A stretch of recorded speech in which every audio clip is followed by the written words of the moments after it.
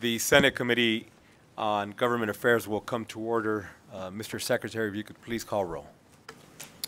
Vice Chair Orenshell. Here. Senator Goycochea. Here. Senator Daly. Here. Senator Krasner. Here. Chair Flores. Present. Please let the record reflect all members are present. We have a quorum. Welcome to the hardworking Committee on Government Affairs. I want to remind folks to please sign in if you haven't done so already, particularly those of you who will be testifying today. I also want to remind folks that you all have the opportunity to submit your testimony in writing should you wish to support any bill and or oppose or come in the neutral position. Please provide your business card to our staff. Each and every single time you come forward and either address an issue and or present, please state your name for the record. I want to remind folks that we are all working off of our laptops. Please do not take that as a sign of disrespect if we're looking down.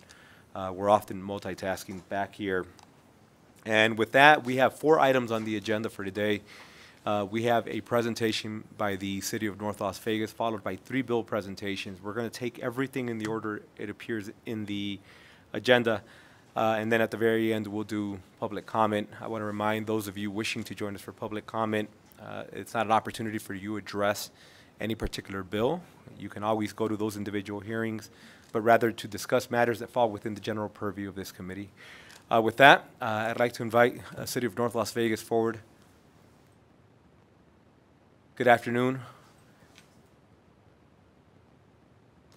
Welcome, Mayor, and whenever you're ready.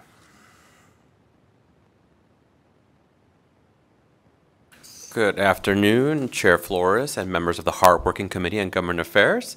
Thank you for having us here today. For the record, my name is Leonardo Benavides, Government Affairs Manager for the City of North Las Vegas, and it is our pleasure to talk to you today about the growth and exciting developments that are happening currently at the City of North Las Vegas. So here today at the table, the dais with me, we have our esteemed Mayor, Pamela Goins-Brown. We have our City Manager, Chief Executive Officer, Mr. Ryan Juden, or Dr. Ryan Juden.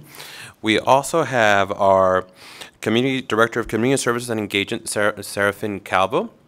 And then also I just want to highlight some of our team that's also here today and will help us as well as if needed for the question portion. We have Michaela Moore, who is our City Attorney and Chief Legal Officer. In the audience, we also have Rebecca Gibson, our Assistant City Manager. We also have Marisa Rodriguez, our Chief Deputy City Attorney. We also, and of course, we have our Government Affairs team with Jared Luke, our Director of Government Affairs and Economic Development. And rounding out our team is Candace Townsend, our Government Affairs Specialist. So without further ado, I will pass it to Mr. Juden. Ryan Juden for the record, City of North Las Vegas.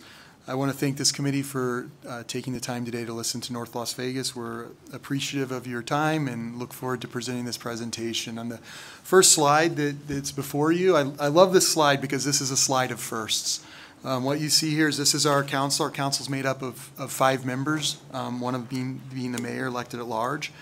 But in this slide, you see the first Hispanic Latino that is elected to the City of North Las Vegas, and Councilman Barone. You also see the first Latina in Councilwoman Ruth Garcia Anderson. And the state's, not only the City of North Las Vegas's first black mayor, but the state of Nevada's first black mayor, and Mayor Pamela Goins-Brown. On the next slide, we also have a municipal court in the City of North Las Vegas. Our court's changed a little over time. In 2016, because of decreased workload within the court, the council decided to decrease the judges to 1.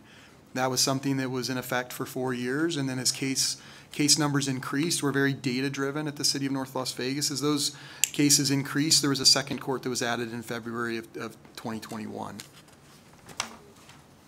The next slide shows the districts of the City of North Las Vegas. We have 4 council districts. You can see that Ward 1 is very large. It includes some of Senator Goycochea's former area, an Apex Industrial Park. That makes that a very large district, a lot of undeveloped land in that area.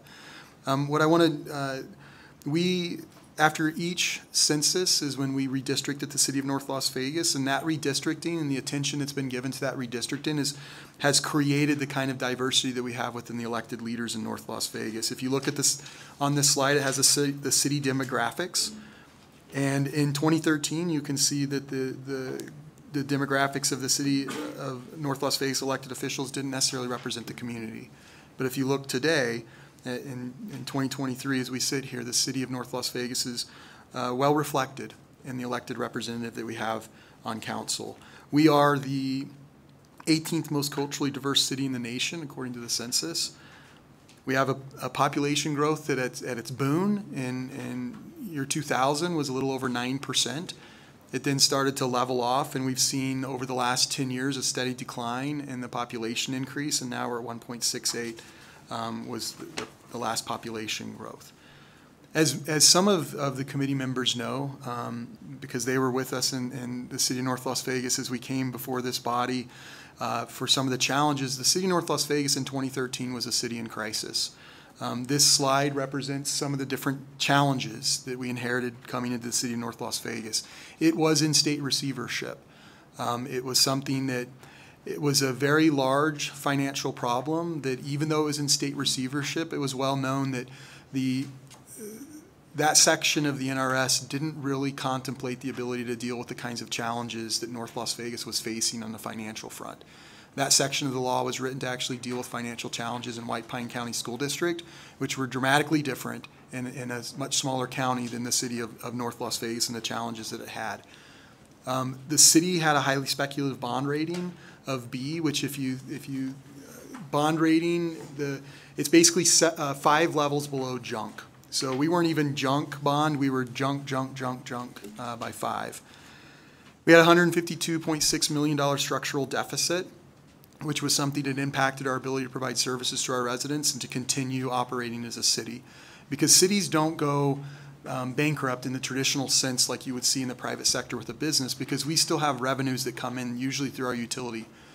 And so cities generally go servant insolvent, where they're unable to provide the kinds of services that are necessary and that are required by the residents. We had active lawsuits with all of our collective bargaining groups. Within a few months of coming into the city of North Las Vegas, we had a court judgment against the city for $41 million, which there was no way that the city of North Las Vegas had the ability to fix that. And so through a lot of effort with all of our collective bargaining groups, there was tough decisions that were made that those employees that live, love, serve the residents of North Las Vegas were able to come to agreements that were able to keep the city floating. There was over a third of the workforce had been laid off, which created a lot of issues with delivery of service, as well as just culture challenges within the city of North Las Vegas. And something I'll get to in a little bit is the use of the PILT transfer. $32 million was being used from the PILT, which represented about a third of our operating budget. I was contacted in the summer of 2012 to really put together a plan on how you would save the city of North Las Vegas. And as a social scientist, it was an interesting opportunity for me. And myself and a colleague at Brookings Institute, the late Rob Lang, we worked on thoughts of how you would be able to save the city. And this plan that was put together, it had a lot of different concepts to it. One of the concepts was that the first order of business is to stay in business for any business. We knew that in order to really change the trajectory of North Las Vegas, we needed to assemble a team, a different team that was able to move the city in a different direction. And if you look at this slide, once again, it has the demographics of the city of North Las Vegas. When I came into the city, the director level and above was 96% white male. There was not a diversity of thought, there was not a diversity of representation within that group. And through very intentional and purposeful acts, you can see today that we have a management team that's much more reflective of the diversity of the community. It's something that we draw on constantly, the talent that we have to address the challenges that we have in the city of North Las Vegas. We really look at each department within the city of North Las Vegas as a laboratory. And I'm going to talk for a second about some of the different laboratories that we have operating within the city of North Las Vegas. This is a concept that comes from Supreme Court Justice Brandeis, who said that states are the laboratories of democracy. This was kind of an early commentary on federalism and how it operates within the United States. And this is the belief that federal level decisions can have impacts on states. And so it's best for states to try out different things. And we took that a little bit further, and we believe that cities are really a great laboratory of democracy, where we have the opportunity to try different things, and those things that work can be replicated, and they can be implemented in other jurisdictions. And that's something that we really pride ourselves on in the city of North Las Vegas. And the first kind of great test, if you will, was this concept of gronomics. This was our first experiment in the laboratory of North Las Vegas. And it's this concept that the city of North Las Vegas in southern Nevada has the highest taxing of any entity. And government can usually solve its problems when it has a revenue challenge by simply going back to the tax base and increasing taxes. But because of the tax burden that already existed in the community, we knew that wasn't an option for North Las Vegas. And we thought of the concept of maybe we could grow a tax base. Maybe we could change and reconfigure things within the city of North Las Vegas to be able to attract a new tax base, expand that tax base to help provide services for and support services for the residents of North Las Vegas, and not simply go back and tax existing residents. This experiment was something that was the recognition that the 87% of Americans, their retirement savings is in their home. And we knew that if we could increase property values for residents of North Las Vegas, that we would be able to really change the trajectory of many people's lives. And so gronomics was kind of mixed in with this idea of increasing property values across the valley in order to help our residents. We've talked a lot about in the city of time is money. This is something that Ben Franklin talked about in The Tradesman, a great little pamphlet publication that he provided. And we believe that time was money for businesses. And if we could reduce the amount of time that businesses were moving through our processes at the city of North Las Vegas, that we could attract other businesses. And we saw the fruits of this. We had one large developer that was doing large spec buildings. We were able to work with them and talk to them about, hey, you're kind of going to be our guinea pig here, but we're going to streamline processes, make sure that when you acquire that land, that you'll be able to get going on it very quickly. And halfway through that process, that developer recognized the value of being able to move through the city bureaucracy in a fast way. And they actually moved a project they were working on that was slated to happen in northern Arizona, and they moved it to North Las Vegas to become another great project. These projects resulted in building space for large Fortune 500 companies that were able to come into the city of North Las Vegas to build that tax base. Apex was something that was critical to North Las Vegas. We knew that in order to increase the diversity of the economy within North Las Vegas and bring true economic development, that we wanted to kind of follow the lead of the state, which developed in 2011 an SRI Brookings report, which became a blueprint for the state model of what they should focus on in economic development. And in that, they developed 7 different sectors. And we took 3 of those sectors and we said, listen, we're going to align our sectors that we're going to target with the state sectors. And that way we would be kind of working together and trying to attract businesses. Apex quickly became something that was very central to being able to provide future real estate for these companies to come and expand in. This slide presents kind of where we are with Apex. We've come a long way bringing utilities to Apex and providing this new tax base. Another area that we looked at was the downtown core in North Las Vegas. Agora is a project that's on 19 acres. It creates 900 permanent jobs, and it's over $200 million in capital investment in the downtown core of North Las Vegas. That really, for that community, provides a lift, provides an opportunity to increase valuations of their homes in that area. And we're excited about what that project is bringing. Another area we looked at was medical and health sciences. That was an area that was designated by the state as an area for growth in the state of Nevada. And so Helios is a project that's going right by the VA hospital. The VA hospital, if you, I'm not sure if it's still current, but if you go on the VA's website, they consider that hospital in North Las Vegas the jewel of their system. That's what they called it. That's what the federal government calls it. We knew that that was an asset that could be leveraged, that we could, the all the dirt around that area is something that creates wonderful opportunities. So we worked with Senator Reed and his team to move some of the lands bill allocation down to 130 acres adjacent to the VA hospital because we knew that was an area that we could develop. It's been a long process in doing that, but now we have a medical campus that's going up in North Las Vegas. And this is important for the residents of North Las Vegas. My wife is a fourth-generation Nevadan, and she is a North Las Vegas girl, and we have 4 sons and 1 daughter, and none of them have been born in North Las Vegas because there's not a hospital in North Las Vegas with a maternity ward where you can have a child in North Las Vegas. Helios will change that. Helios provides a 600 hospital, a bed hospital, creates over 12,000 jobs, and represents over $4.5 billion in investment in North Las Vegas. We're excited about the opportunity that provides in leveraging that area that the state has identified for economic development in the future. If you look at the 10 years of Grownomics, it's an experiment that's really worked well in North Las Vegas. By us doing business at the speed of business, we took permit processes in the city of North Las Vegas that would take 6 months, and now they're over the counter. They can be done in minutes. And that kind of time saving is what has brought a lot of businesses into North Las Vegas to help us build that tax base. You can see here some of the important numbers, the 63,000 new jobs that were created, the amount of investment in capital. We had some audacious goals. We had a goal, for example, right out of the gate that we wanted to have 100 million square feet in new concrete. We've surpassed that goal.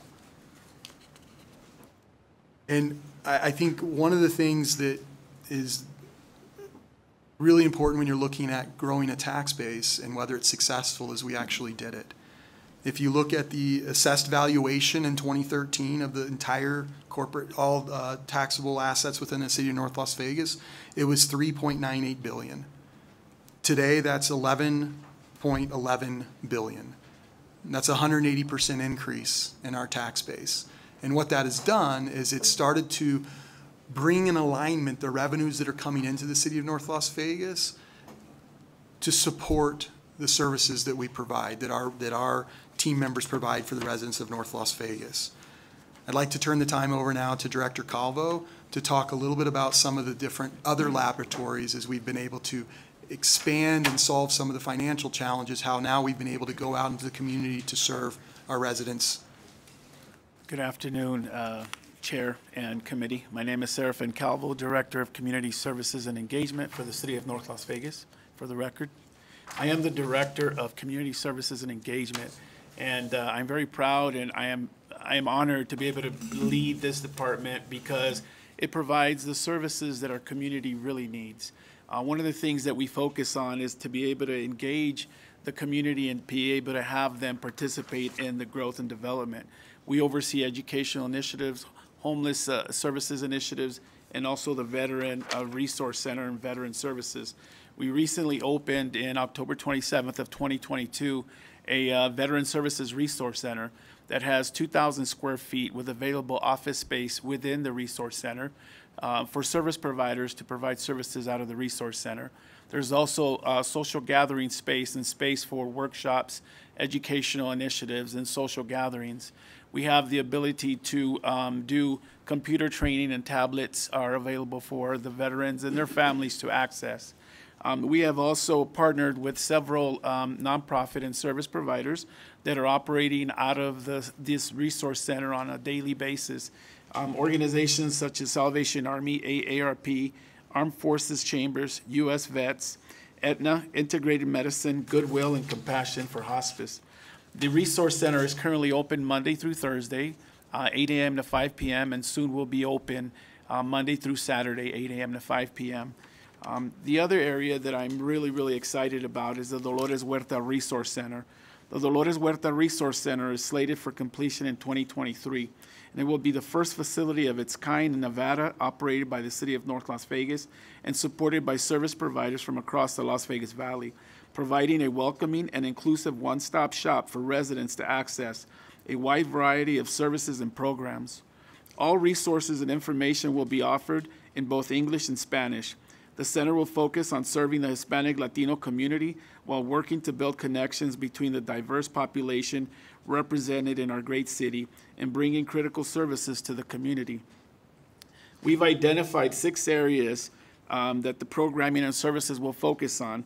One of them is law clinics and workshops, education, technology, physical and mental health and wellness, job development, and arts and culture. The community has really rallied around this project, and they're very excited. We have several partners in the community, service providers that have already signed up to partner with the City of North Las Vegas to make this happen. And very happy to have Dolores Huerta, who is anxious to be here for the ribbon cutting personally. This is something that is very important for our community, that will represent them and their needs, and will be able to help them grow and as they inform themselves of services that are available. Thank you. Ryan Juden for the record. If we have labs in the city of North Las Vegas, Seraphin has a lot of labs in his department. He's kind of like a little mad scientist running around trying different things, and he embodies what we really try and do in the city of North Las Vegas. Another great example of what we've done that's a new lab that we brought on in the city of North Las Vegas was an initiative where council really wanted us to be more professional in our approach to grants and grant writing. And we recognized that, and we felt that regardless of the presidential election outcome in 2020, that we would see a return of earmarks. We felt that that was something that Congress had given away, and they were probably going to bring back. We didn't know they were going to change the name of it, but when that happened, we were very prepared. If you look at fiscal year 2019, the city of North Las Vegas had a little over $20 million in federal funding that came in. Once we created and put together a team that targeted these things, we had a dramatic increase. You see there was $168 million in active awards. If you take out ARPA's, $121 million. That's a 727% increase in federal dollars that can come in to benefit the residents of North Las Vegas. We believe that the approach that we've taken to grant writing, the approach we've taken in creating that lab has been extremely successful in the city and extremely successful for the residents of North Las Vegas. The next slide kind of puts is interesting because sometimes I don't want to say mentality, but the way in which we approach business at the city of North Las Vegas is something that can also be transitional in nature. So when COVID hit, right away there was different ideas from directors where the fire chief would come in and say, I think we can maybe do it this way. I think maybe we can do this. And we tried a bunch of different things, and a lot of different things were widely successful. When our IT, whenever we saw that people were going on trying to register to get the vaccinations, our IT director said, you know, these things keep crashing. Maybe we need to use this alternative program that's used in professional sports during half times when there's a lot of people that jump on it all at once, and it has the propensity to crash. For a little over $6,000, we were able to bring on a program that, unlike other programs that cost millions of dollars and were later scrapped by governments, ours was not very expensive and it never crashed. And we were able to, if you see the vaccination numbers, over 100,000 doses that were provided to our residents. And this was something that's important because we have communities in the city of North Las Vegas that, because of healthcare outcomes over years, were dramatically impacted more by COVID than any other community, and we knew that that's something that we needed to address. Another thing that was interesting during this time is, if you recall, all governments, as soon as the pandemic hit, were making these decisions of what they do, who's essential, who's non-essential. What do they do with the non-essential? What do they do with the essential? We made the determination early on, that declaration, the national declaration, was on Friday the 13th. Anytime there's a national declaration on Friday the 13th, buckle up. And then we declared a city emergency on the following Monday, or that Sunday evening, sorry. Then on Monday, we met together with our team and said, listen, in this conversation of who's essential and who's non-essential, all government employees are essential. Just the functions that they did pre-pandemic might not be essential during a pandemic. So we worked very closely with our bargaining groups to move people into areas where we could provide services to residents. So for example, on Tuesday, after the Tuesday after the pandemic had been declared, I was over at 3 Square with members of our library team, with members of our parking enforcement crew, because we're not going to be handing out parking tickets during a pandemic. And we were packing lunches for students that we knew that their ability to receive food was, especially those that were food insecure, was being disrupted when schools closed. These same employees later on, as we constantly, if you all recall, we constantly had different mandates that were changing from CDC, from the federal level, and as those things were changing, we were then able to multi-purpose employees, where every business license in the city of North Las Vegas received multiple calls from our employees, because we understood the importance of these businesses. We had worked so hard to grow a tax base. The last thing we wanted to do was start losing our revenue supporters, people that were providing the resources to the city. So we would contact them, we would work with them, make sure they had the signage, we would take signage out to them, make sure they understood the mandates, whatever's necessary to keep them going and keep them in business. That's just an example of something that we were able to do during the COVID response. The next slides are the budget of North Las Vegas. I'll leave those in case there's some specific questions, but they're very similar to our other jurisdictions. And then finally, I just want to call attention to the role that this body has played in helping this success story with the city of North Las Vegas. In a Dillon Rule state, obviously, we're limited in what we can do in many ways. And in 2011, the legislature rightfully was concerned with how North Las Vegas was doing their PILT transfer. Basically, what was happening is the city of North Las Vegas was charging residents for utility services, sewer and water. And then they would take the leftover revenues, because some of it we have to pay SNWA because we purchase water from them. Instead of taking those and putting those into an enterprise fund for the day that pipes fail, they were taking those dollars and they were flowing them into the general fund to support other services throughout the city.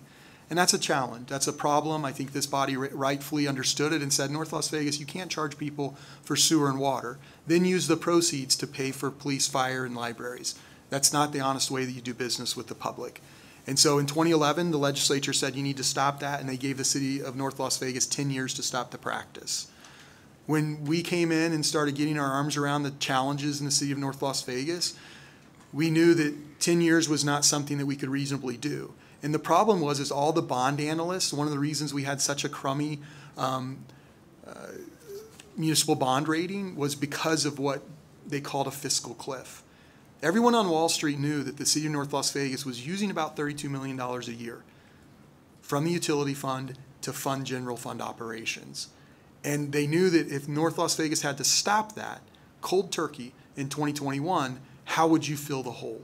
And they called it the fiscal cliff. It was throughout the bond analyst reports on Wall Street that was a fiscal cliff we had to answer. So we came back to the legislature in 2017 and I think had a very elegant solution that we worked with this body on. Commissioner Kirkpatrick then had just been a new commissioner. She was actually key in working through this because she was chair of Government Affairs in the Assembly, and our mayor at the time, John Lee, was chair of Government Affairs in the Senate whenever they had written this bill in 2011. That bill at the time, I testified to the legislature, and I said that allowing the city to take advantage of lower bond rates to refinance and reduce necessary interest payments and return tax dollars back into the community. We knew that if we could change that through the help of the legislature, that we would see a direct and dramatic increase in our bond rating, and we did. We now are investment grade. We were able to go in and refinance those junk bonds, if you will, and the interest payments alone to the residents of North Las Vegas is over $70 million that would have just gone to Wall Street to pay interest. That money we're able to put back into programming, and the council didn't start there. They didn't stop there. They decided that since we no longer are, and we are reducing our reliance on PILT per the legislation, that there's things that we could do to return that so all boats rise with residents. And the city of North Las Vegas took a very unusual action, and they actually cut dramatically the sewer rates for all residents of North Las Vegas. We were the highest had the highest sewer rates in the valley, and were able to return some of those dollars during the pandemic back to the community at a time that it was needed. So in every sense of the term, North Las Vegas is truly a turnaround town. Today our bond rating is investment grade by all agencies. Last week was kind of a hallmark week for the city of North Las Vegas because our libraries, for the first time since the recession, opened back up to normal business hours. It's been a slow process, it's been a deliberative process, but it's been a very successful process in the city of North Las Vegas. And we're proud of the different things that we've done. S&P and Moody's did a very unusual thing, and they brought in bond analysts from Wall Street and Chicago to visit with our team to try and identify how were we able to do what we did. And we worked and we talked to them about it, and then they asked us to meet with some of their other clients. And we've met with counties and cities in California. We've met with cities as far away as Japan and Peru to explain what we were able to do and how they could learn from lessons and how they could replicate it in their jurisdictions. So I'm very proud of the team, the tremendous team, and the work that's been done in the city of North Las Vegas to bring it to this point where we still have a lot that we're working on, but that we've really made major strides in the city of North Las Vegas. And I'll now turn the time over to our mayor. Thank you, Mr. City Manager, and good afternoon. My name is Pamela Goins-Brown, Mayor of North Las Vegas. Thank you, Chair and members of the committee. I'd just like to provide some closing statements, if I may. As I grew up, I watched North Las Vegas grow up alongside me. I remember when it was referred to as Northtown, when Cops was filmed there, and it did not have the best reputation. Sure, North Las Vegas has its struggles, but as has been presented here today, it is clearly evident that North Las Vegas has grown into a truly diverse and thriving community, much different than the North Las Vegas of the past. When the city was faced with state receivership, I stood up for my community. I stayed up late trying to find solutions. I got my hands dirty and helped save and turn it into what you see here today as our city manager presented. We saved the city, and now the residents have spoken and elected me the first African-American mayor in Nevada history. Since 2013 to 2022, Chapter 1 has been written, and now North Las Vegas gets to write Chapter 2, so that our story continues to be told and future chapters will be written. I look forward to working with you, the state, which will require communication as we support each other and we support our diversity. In this last year and a half, as I traveled along the campaign trail, I met wonderful, hardworking residents on their doorsteps and in public forums. I was so happy to hear that residents approved of the direction the city is leading and heading, and I promised them, and today, and I promise them still, that this committee and I, my staff, will govern responsibly to continue making North Las Vegas the safe, prosperous, and beautiful city that it is. So I appreciate your time. That concludes our presentation, and we will be happy to answer any questions that you may have. Thank you again. And thank you for the presentation today. Obviously, there's a lot to cover, and you have to try to reduce that to a very small 10-minute presentation. So again, I appreciate it. Thank you, and it's been a pleasure working with your team up here. And I look forward to continuing that relationship. Members, any questions? And I know we have a couple. Senator Goycochea, are we good? We'll start off with the Vice Chair, please. Thank you very much, Chair and Mayor and all the officials from North Las Vegas. Thank you for being here, and really an honor to have you here in your historic election. And I grew up in Southern Nevada too, and got to meet your father when I was a young kid, and I always had tremendous respect for him. And remember a treat when I was a kid was going up to Wimpy's up in North Las Vegas, which doesn't exist anymore. I think the sign's still there, the old Wimpy's, but we always had fond memories. I didn't grow up in North Las Vegas of going up there. A couple of questions I had from some of the slides. In terms of some of the federal funds that were sent to North Las Vegas, one question I have, if the chair will indulge me with two questions. First question, as to the federal funds that have been provided in the last several years, have those all been allocated and spent, or some still waiting to be spent? And then there was a slide that discussed the PILT, the payment in lieu of taxes, and I'm wondering how much has been paid back on that and how much is still waiting to be paid back.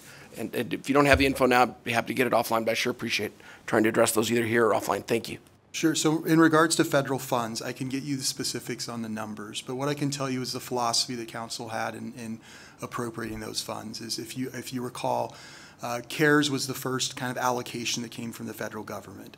Treasury guidance gave guidance on how those dollars should be allocated to the different jurisdictions. North Las Vegas, in true form, we had to fight for our allocation of federal dollars. We had to let's say we had to work aggressively with individuals to make sure that they interpreted the Treasury guidance and guidelines that were provided by the federal government the same way that every other state in the country did. And so with those dollars, I think what's really important is how those were spent. So over 75% of the dollars that came in to the city of North Las Vegas in the form of CARES dollars went directly back into the community. They were not used to, to build buildings or redo our lobby in the city hall. They weren't used for employees, for bonuses or things like that. As we recognized a principle that after the pandemic was over, we believed, and we still believe, that there's a fiscal challenge that's going to continue to happen. And once you have the health concerns that are abated, you have the fiscal concerns that come next. And we were going to need our businesses to be healthy and to stay in business. So we allocated those dollars to them. We currently, I can give you what we're doing with ARPA dollars. There were different buckets that were designed per the law. And I think we've been very aggressive in making sure those dollars go into nonprofits that are providing social programs that we don't provide at the City of North Las Vegas. And so we'll get you some more information on that, on the specific money amounts and allocations. In regards to PILT, one of the challenges with PILT was the cold turkey approach that we were faced that was going to happen in 2021. So the legislation that moved in 2017 provided a 30-year period where we could move off of the PILT reliance, which required a 3% reduction every year. So we've gone from a height of PILT use of $32 million to, in this budget that's going to be going to council for their review and approval in next month, it's a little over $19 million of what currently PILT is being used in the general fund. We could, in many ways, and this is something that a conversation we have often with employees and with employee groups, is just recognizing that we still have this transfer that's happening.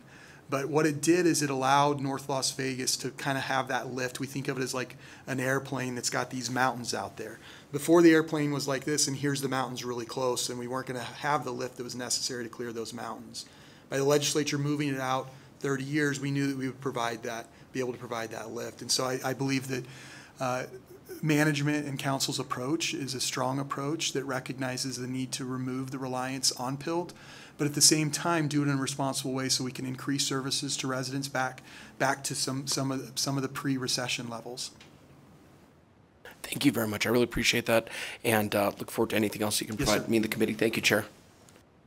Senator Daly, please.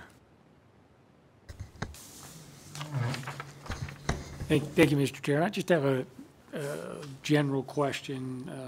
I was just looking up, and I see that you guys have a brand new charter committee added to the charter in 2021. I wasn't here, but I spent a lot of time looking at the charter, everybody that comes, and Las Vegas is going to sometime, and they'll get a charter committee there too, just if they're listening.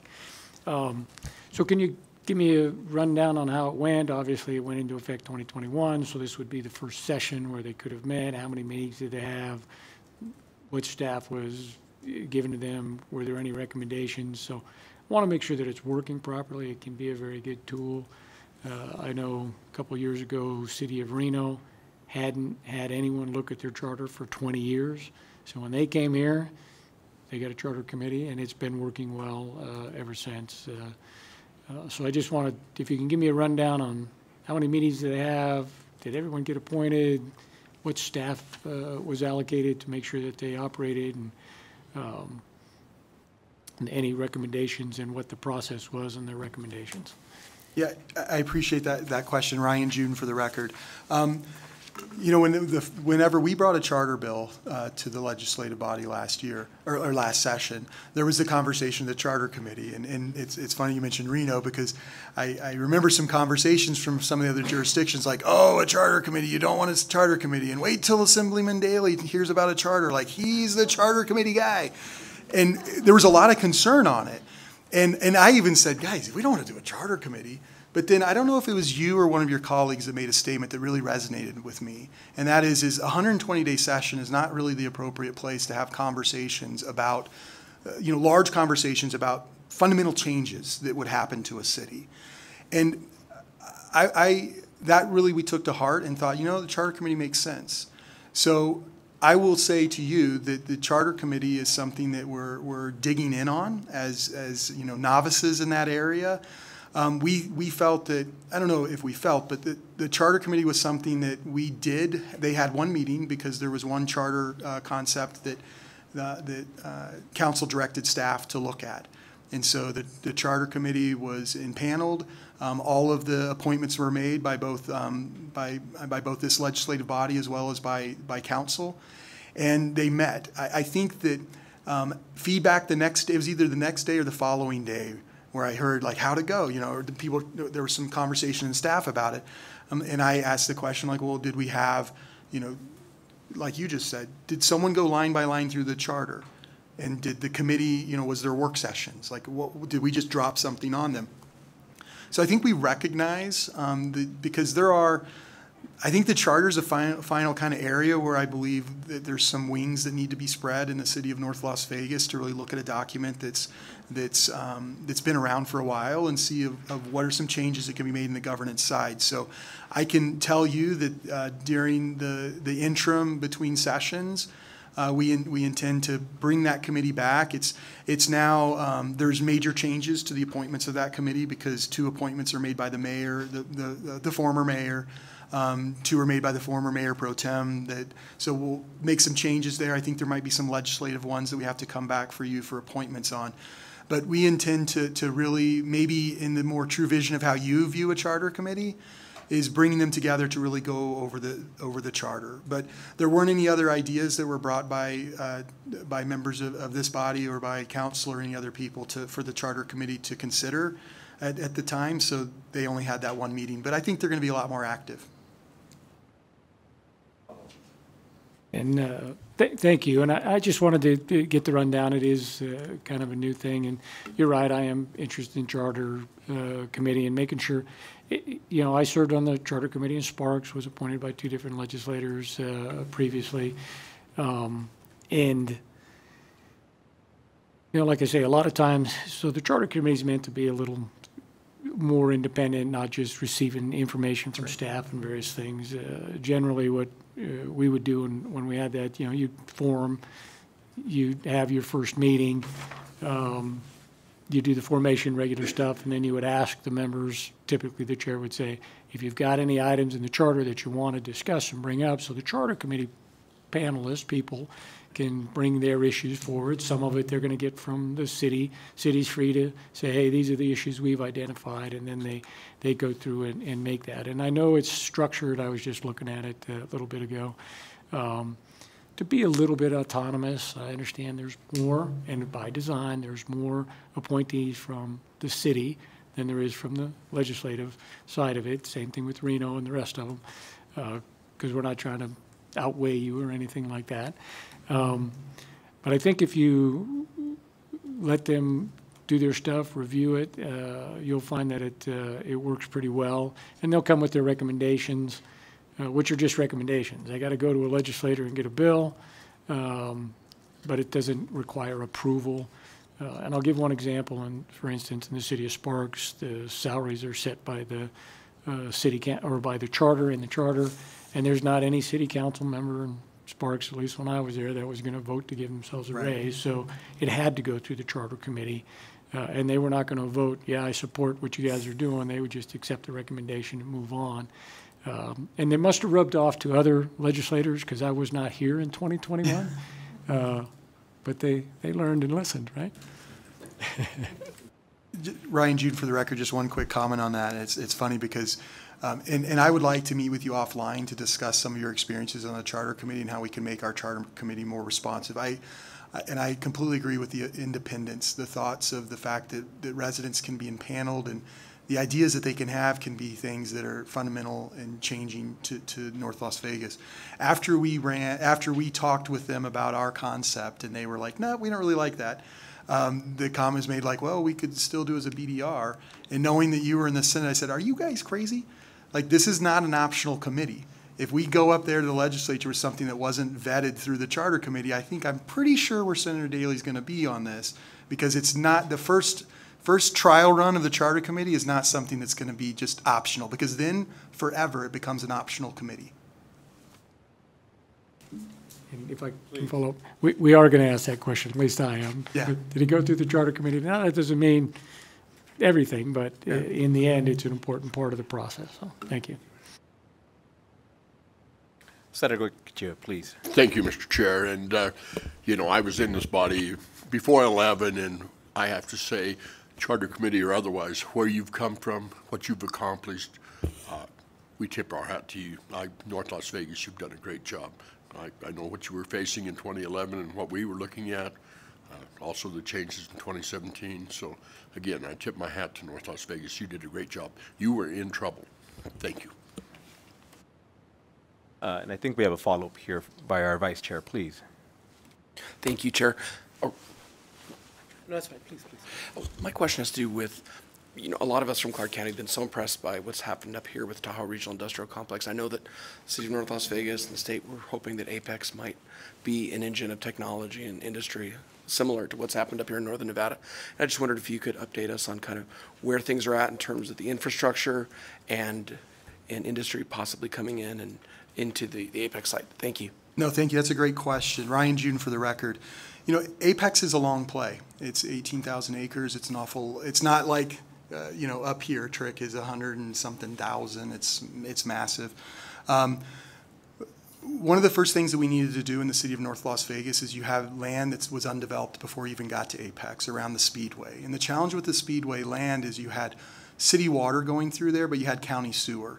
And county doesn't like to flush our water down their sewer. So it created a real challenge for development in that area. So we worked with Congresswoman Titus's office in getting a grant through the federal government that allowed us to build the Northeast Interceptor.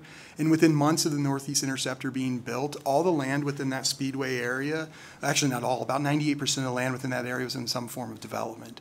That now is developed where we've got massive, if you've driven through, you know, through North Las Vegas, you can see all the development that's happening there around the Speedway.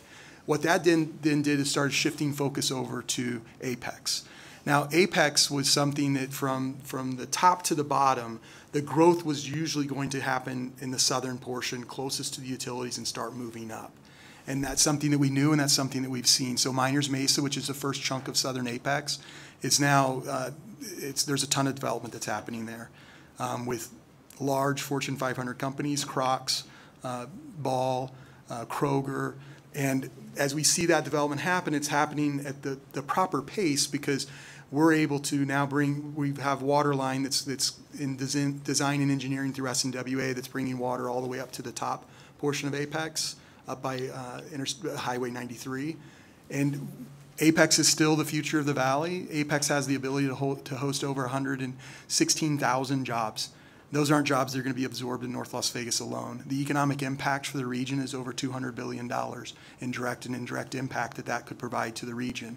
So I think now what becomes the issue with water and other things that are challenges in Southern Nevada is we make sure that we bring the right businesses and the right mix of businesses into that area. But Apex is going full speed ahead. It's moving faster than I think what we thought it really could, and we're excited about what Apex brings to the region. Thank you. I'm glad to hear that. Thank you, Chair. I'm going to get Senator Krasner, and then we'll come right back to you. Senator Krasner, please. Thank you, Chairman. I just wanted to say thank you so much for your presentation and congratulations to Mayor Pamela Goins Brown on being the first African-American mayor in the state of Nevada. Wonderful. Senator Goicoechea, please. Thank you. Real quick one, and my colleague there, the vice chair, you've got a ton of solar going in Apex, especially on the east side there. Is that short term, or again, how do you develop it when, I don't know, you've got to have close to a section of solar panels or more there? So the solar panels that you see going in there are actually on the county side. And so a lot of that, there's actually, the BLM's designated a corridor through there for solar. And so that's what you essentially see going in there. That's, and there is some on the other side of, it's not Solo Mountain, but it's the mountain that's kind of adjacent to it that is in North Las Vegas. And that's the primary solar that we have. But the majority of what you see out there, when you see it glistening, that's not in North Las Vegas. Thank you. Thank you, Mr. Chair. And in the interest of time, I wanted to ask a couple of things, but maybe I'll ask one thing and then make a request for some information to be shared with the committee. So I'll start with the request. I know I've had an opportunity to have a lot of meaningful conversations with colleagues in this building, and there's always interest in anything involving your city. And I know one of the conversations that's come up a couple of times is regarding law enforcement, retention, specifically what are the outreach mechanisms in place, how are we bringing folk in? And then lastly, just what that culture is like, right? And that's probably a more difficult question because it's not a data-driven question. It's really what's happening culturally within. But I know folk are interested in that, and maybe, but at a minimum, the data-driven questions. Just how are we actively engaging folk to come in and create that pipeline, and then retention. How long are folk lasting? I think it will feed into that narrative and culture. I know there's bills out there, and I don't want to open up a hearing on that, but I am interested in getting that for the members. Me personally, I just think I'm interested in engaging a little bit on affordable housing. It's a topic that every single jurisdiction is, in one way or another, engaged in.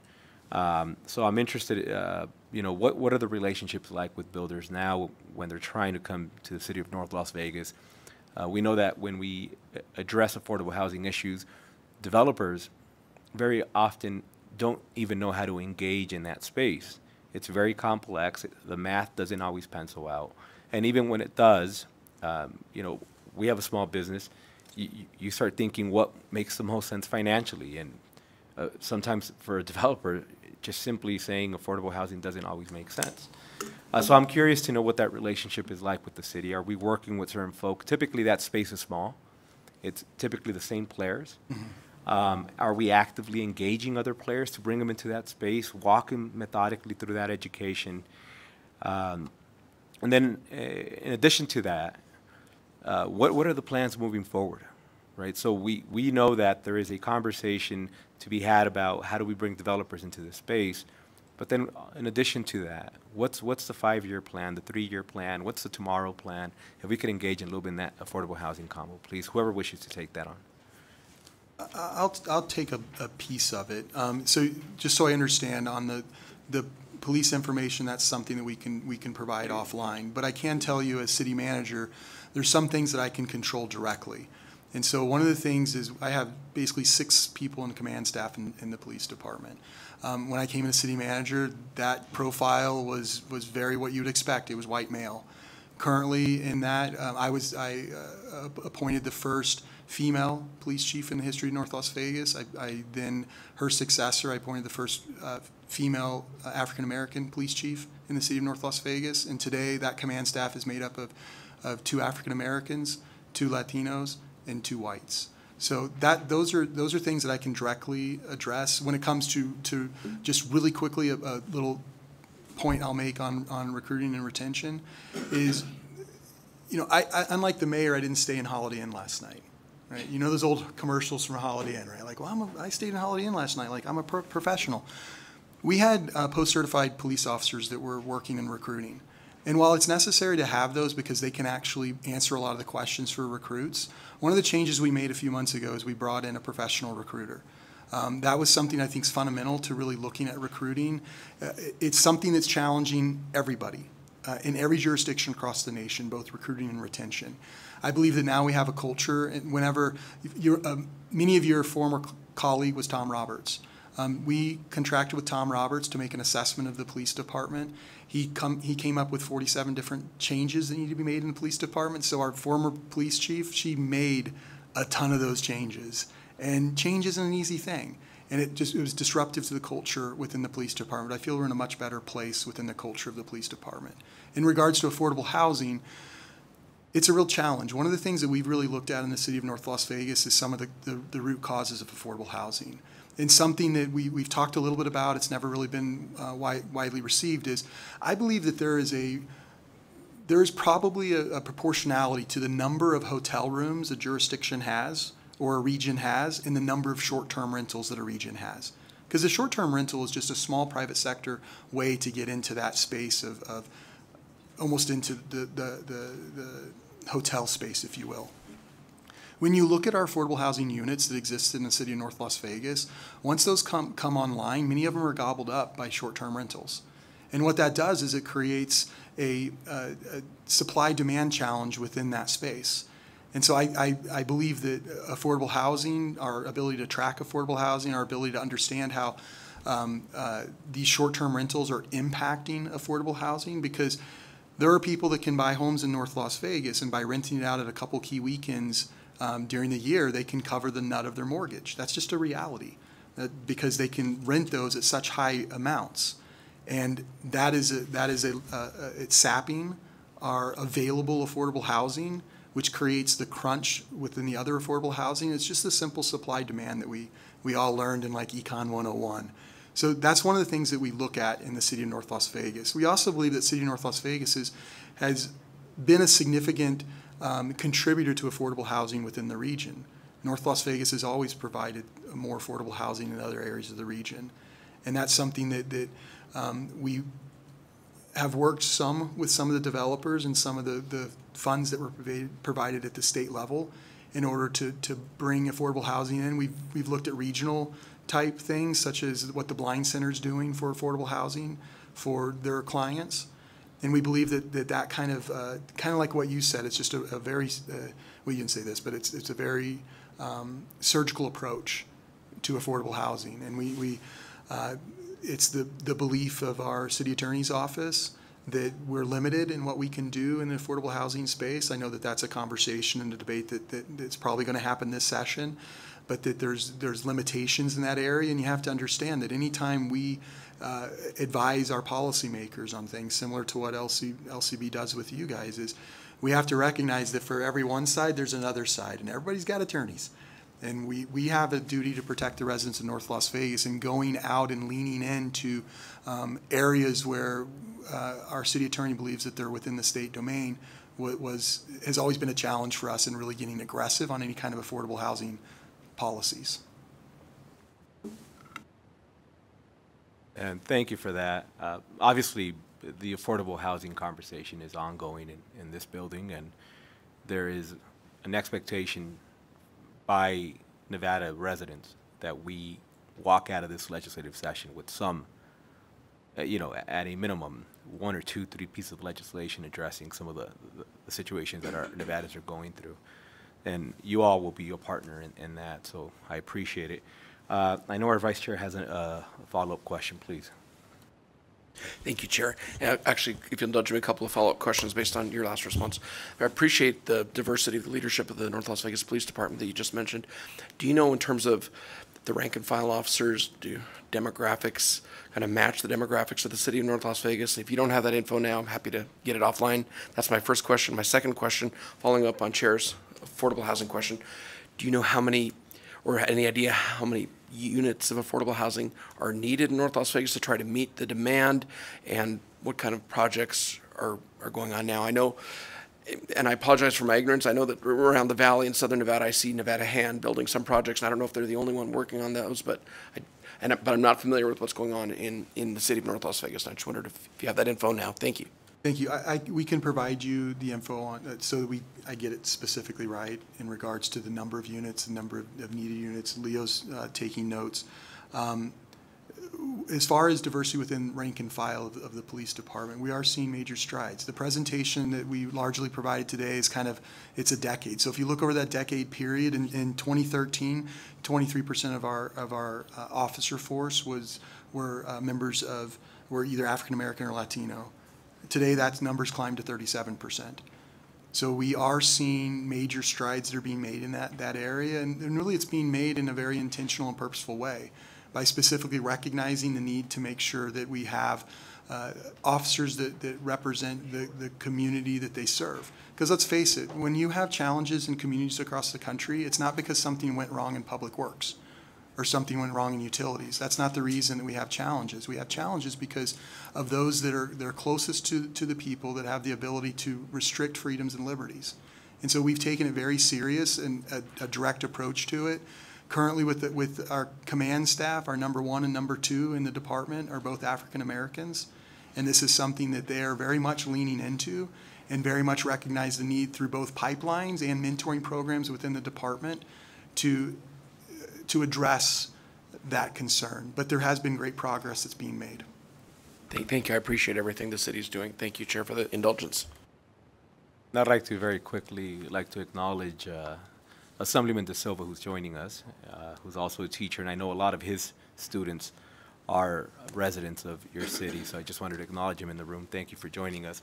Thank you all for the presentation. I appreciate you all being here today, and I look forward to continuing working with Jared, Leo, and Candace.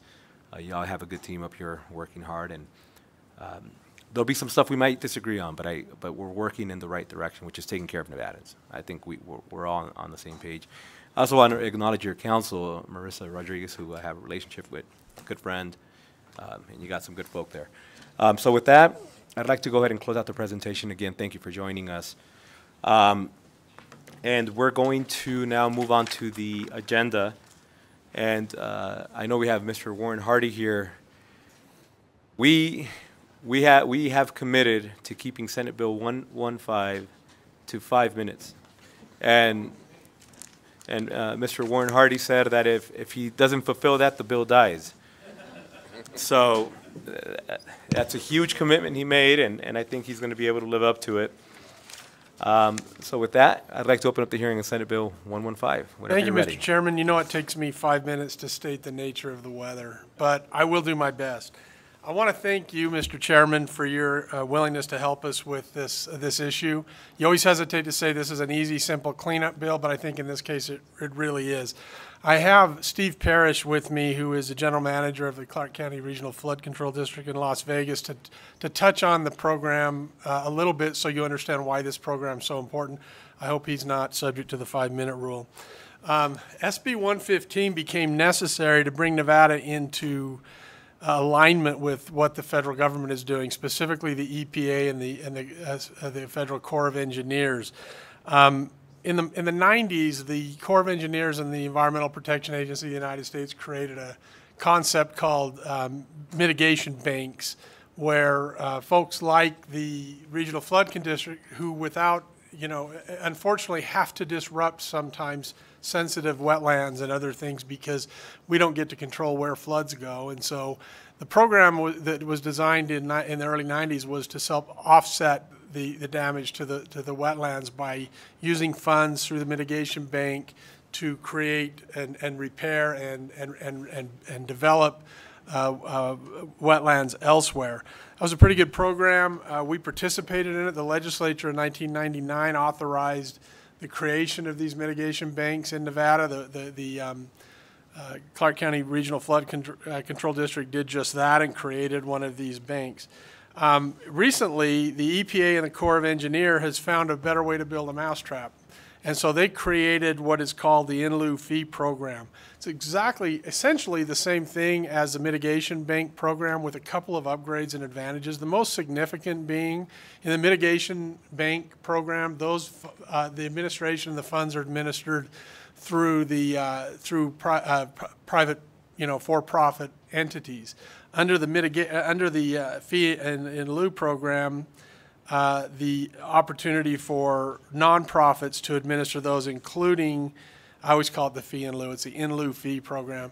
It allows those funds and those programs to be administered with nonprofits and specifically with local governments. So that's a significant upgrade. It's also a little bit more fluid in terms of our ability to respond to these issues.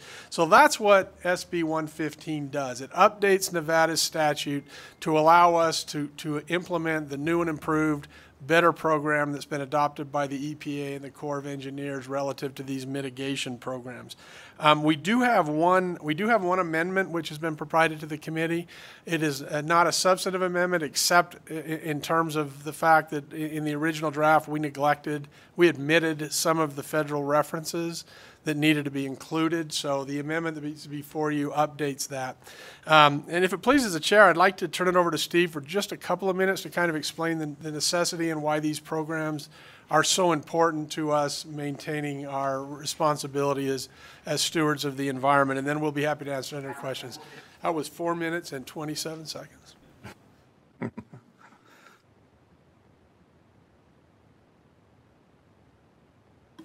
And we'll go to Las Vegas whenever you're ready. Great. Thank you very much.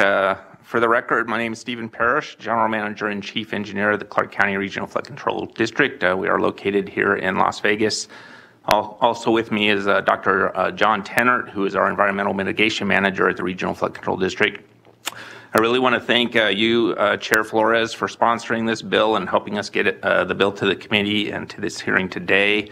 I'd also like to thank Vice Chair Orenshaw and the members of the committee for allowing me to speak today. Mr. Hardy covered it pretty well. I'm going to just touch on a few things, but essentially existing law, Nevada state law currently authorizes the establishment and management of a wetlands mitigation bank. These banks are large-scale mitigation sites that are approved by the U.S. Army Corps of Engineers and the Environmental Protection Agency in accordance with the Federal Clean Water Act. If it's determined that a project, such as a flood control project in our world, we do flood control channels within the city of Las Vegas and other parts of Clark County. If it's determined that those facilities or other facilities, it could be a residential subdivision or a commercial development, if it's determined that's impacting an area that's jurisdictional under the Clean Water Act, we're required to mitigate for any impacts to those protected waters. And so we do that through the purchase. One way of doing it is through the purchase of credits from the Wetlands Mitigation Bank. The bank then uses the sale of these credits, and they use those resources that they collect through the sale of the credits to complete the restoration, rehabilitation, and creation of wetlands in other parts of the watershed as defined in the agreement for the mitigation bank. So this bill really has two main objectives. The first is to allow, in addition to the Wetlands Mitigation Bank, as Mr. Hardy mentioned, an in lieu fee type of mitigation. This in lieu fee program is, when it's established, it's identical essentially to how a Wetlands Bank, Mitigation Bank process is established through the federal government. However, there are a couple differences between the two programs. The first is that the Wetlands Mitigation Bank is operated by a for-profit company, so an organization, a business who's in the business of establishing these wetland mitigation banks and managing them. They use part of the funds that they receive as profit to that company, and that's their business operation. That's how they run their business. The in lieu fee program, as Mr. Hardy mentioned, is actually run by a nonprofit or a local government agency. So in our case, we're trying to set up an in lieu fee program here in Southern Nevada. We're going to ask, and we are working with Clark County. The Department of Environment and Sustainability is going to help us manage this program for us. The other difference is, the in lieu fee programs are really authorized to sell advance credits for the mitigation. So in our case, for example, if we know on our 5-year plan, we have channels that'll be built over the next 5 years that may impact protected waters, we can purchase credits in advance through the in lieu fee program and know that we have the mitigation in place to deal with any impacts to the protected waters once those projects become, we start working on the design and construction of those projects. And also, as Mr. Hardy mentioned, another objective of this bill is to update the references to the federal regulations that govern the establishment of the mitigation program. So, in conclusion, really both of these programs are acceptable to the Corps and to the EPA for mitigation of impacts to waters of the United States. We've done mitigation banks here in the southern Nevada area, and it's worked really well. It's worked well across the country. And so, in fact, the Corps encourages us to use mitigation banks as the mitigation effort on our projects. So with that, I would ask that you support this legislation, and I look forward to any questions that you may have. Thank you again. And thank you both for the presentation. We'll start off with Senator Goycochea, please. Thank you, Mr. Chair. And yeah, Mr. Hardy, I just need a little clarification. All right, these mitigation areas that you're using then to bank or to cover the in lieu, do they have to be in that jurisdiction, or can they be out in an adjacent county? I've exhausted the limits of my knowledge on this, so if it pleases the chair, I'd like to have Mr. Parrish or John address that. I want to make sure we get it right. Yes, you're required to have the mitigation bank area within the watershed. For the record, please. I apologize for interrupting. I'm sorry. For the record, Stephen Parrish. You're required to have the mitigation area, the area that they're restoring or creating wetlands, has to be within the watershed area of where the project is that you're mitigating. It's just within the watershed. Thank you. Thank you, Mr. Chair. Thank you. Next, we have Vice Chair, please. Thank you very much, Chair. And I think my question for Mr. Parrish down in Southern Nevada, thanks for presenting the bill. Thank you, Senator Hardy. If this passes, what kind of effect will this have on the Wetlands Park in Southern Nevada, or are they unrelated? I'm just wondering how this will affect that at all. For the record, Stephen Parrish, there would be no effect to the Wetlands Park. In fact, the original wetlands mitigation plan program that we did before actually provided funding to the Wetlands Park, and they built some ponds with those funds. So they were actually, the mitigation that was provided was actually done on the Wetlands Park. So it really benefited them in that sense, and it doesn't affect them at all, really. Thank you, Mr. Parrish. Thank you, Chair. Thank you, Vice Chair. Next, we have Senator Daly, please. Thank you, Mr. Chair, and I know Warren doesn't know. I'm kidding. Steve will ask you. So I want to try to understand this based on some of what you said. So we have a mitigation plan that's in place now, but generally you buy credits through a for-profit corporation. This would be like an alternate or a Plan B, which then uses a nonprofit, or potentially does. So I'm just trying to understand how it actually works on the ground. You're a development, you're going to impact an area that's wetlands now or impacted by the Waters Act, the Clean Water Act. And if you're going to disturb, 10 acres, right? That means you have to then either trade and say, I'm going to replace this 10 acres with another 10 acres. So do you have to replace it acre for acre, or you're going to buy credits and you're going to say, in lieu of replacing this 10 acres I'm disturbing, somewhere else within the watershed, I'm going to get credits, and someone's going to take that money and then replace the 10 acres. So is it an acre for acre type deal? How much do these credits cost? Are they all the same amounts, or are they different amounts?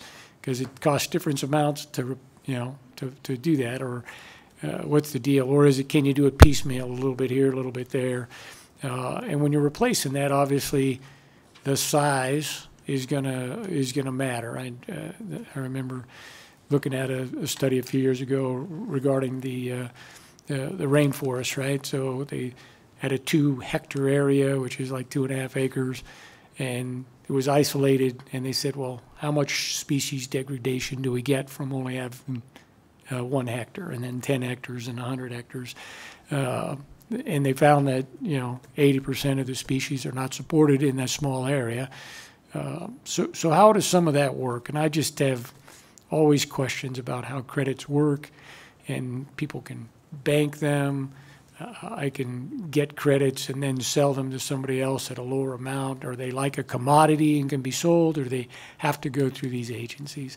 Because I don't know if the feds have covered all that stuff, but hopefully it's in their regulations. I didn't read all 50 pages of it, sorry. Mr. Chairman, I'm offended that Senator Daly didn't think I knew the answer to the question, but since I don't know the answer to the question, I'm wondering if we could confer first. Thank you for the record, and thanks for the question. For the record, Stephen Parrish.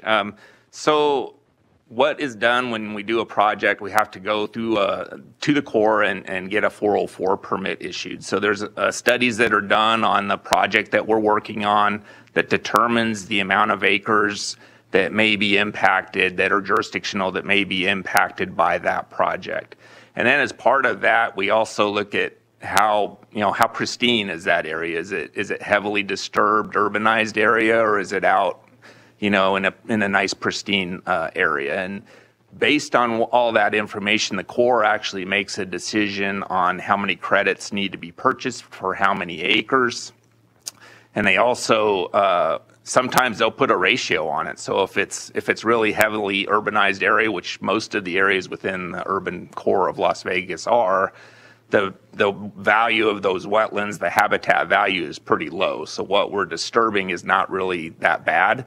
And so they'll put a low ratio on it. In fact, they've done 1/2 ratios where we have to get half a credit to, per acre for that particular wash. If it was more pristine, sometimes we've been in areas that are more pristine, they could do a 3-to-1, where they do 3 credits to 1 for that type of work. So it's really kind of site specific and dependent on where your project is located. Keep in mind that the mitigation banks are limited in size. So through the process of developing the mitigation bank, they'll come up with a proposal for an improvement. So for example, I mentioned the wetlands park and the ponds. They came up with one project, those ponds, and they figured out how much it would cost to implement those ponds. And then they had a per cost amount for each acre that would give them the resources to fund the construction of those ponds. And as I recall, it was around $5 million. It's been a while since that mitigation bank was done. And I think each acre was around $57,000 that we had. So we'd have to pay, if we had an acre of disturbance, we'd have to pay $57,000 if the ratio was 1-to-1, and then that money, the $57,000, would go to the manager of that mitigation bank, and they would use that money to do the improvements on the wetland park. So the wetlands park mitigation bank has been used up. There's no more credits left on that. We've got another project that's underway, the Eglinton Preserve, which has some credits, and we're using those up, and we're running out of credits, which is why we need to establish another mitigation bank when we want to do an in lieu fee program this time around, because it gives us a little more flexibility with how the credits are managed, and have, so that we can continue to construct our facilities, our flood control facilities in the future. Please follow. Thank you, Mr. Chair. And just so I'm understanding, so you have the wetlands area that's preserved, right? And they're able to sell credits. So I'm just trying to make sure I understand it. If you've got 10 acres over here that you're disturbing, and they have the owner, whatever, says, hey, I have 10 acres that's out some other park that I'm not going to disturb, so I'm going to trade you, right? So you still lose 10 acres. Or do you have to say, I'm disturbing 10 acres, I have to create or pay enough money for someone else to create 10 acres somewhere else? And is it acre for acre? And I know the dollars and all that kind of stuff. I've seen credit programs like this be abused, especially like when you're talking about for impact fees and stuff with cities and on housing and stuff like that. And I know it's not exactly apples to apples, but is the intent to say, well, there's already 1,000 acres in here that's being preserved, so now I can disturb 1,000 acres somewhere else, and I'm going to get credit because I saved this 1,000. And to me, that you're still disturbing another 1,000 acres, and there's not going to be new areas preserved. So how is it supposed to work? You're supposed to maintain the same amount that you have, or you can disturb it but just pay enough money that it doesn't matter? Thank you again for the questions.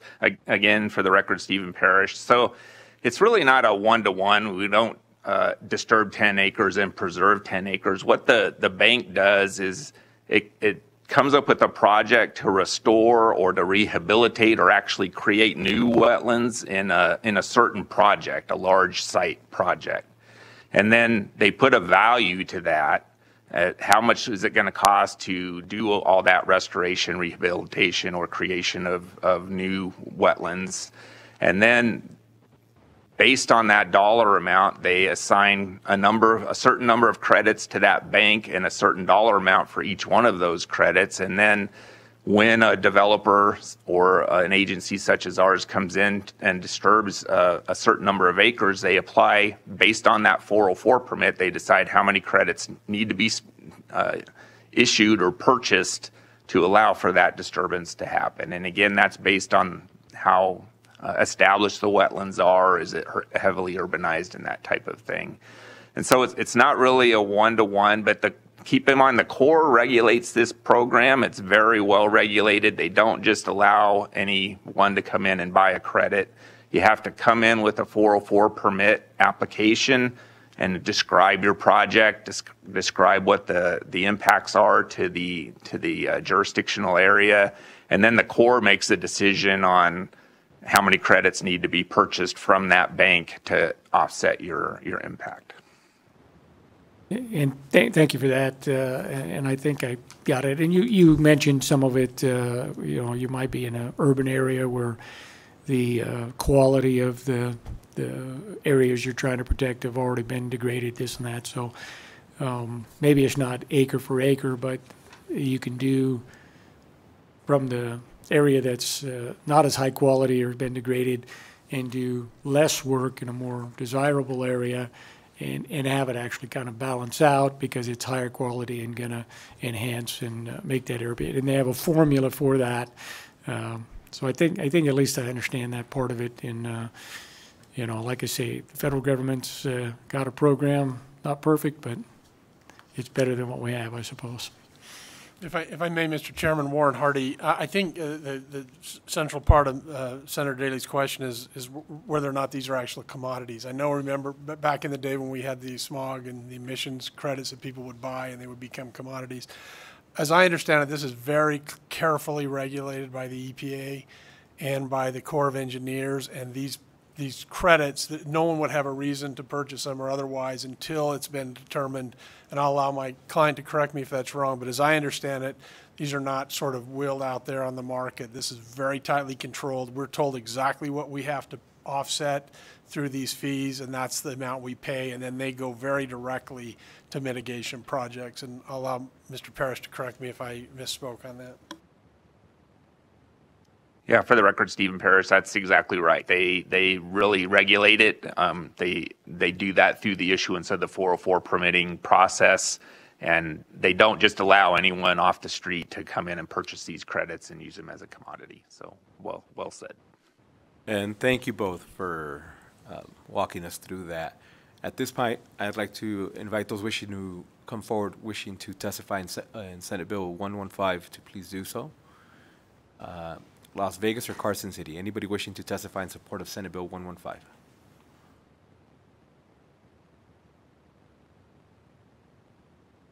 Good afternoon, welcome. Good afternoon, Chair Flores, Vice Chair Orenshaw, members of the committee. Joanna Jacob on behalf of Clark County. Just wanted to put our support on the record because as Mr. Hardy and Mr. Parrish stated, Clark County's Department of Environmental and Sustainability, we are serving as the regional sponsor for the Mitigation Bank. We will serve as the Mitigation Bank under this program. So we are working with the Regional Flood Control District on this program, and we are in support. And exactly as Mr. Hardy said, this is a very tightly controlled program administered by the Army Corps of Engineers. And so I think I can get information on this for you, but I think they explained it very well. So thank you very much. Thank you. And seeing no one else, BPS, do we have anybody wishing to join us in support of Senate Bill 115? You would like to testify in support of SB 115, please press star 9 now to take your place in the queue.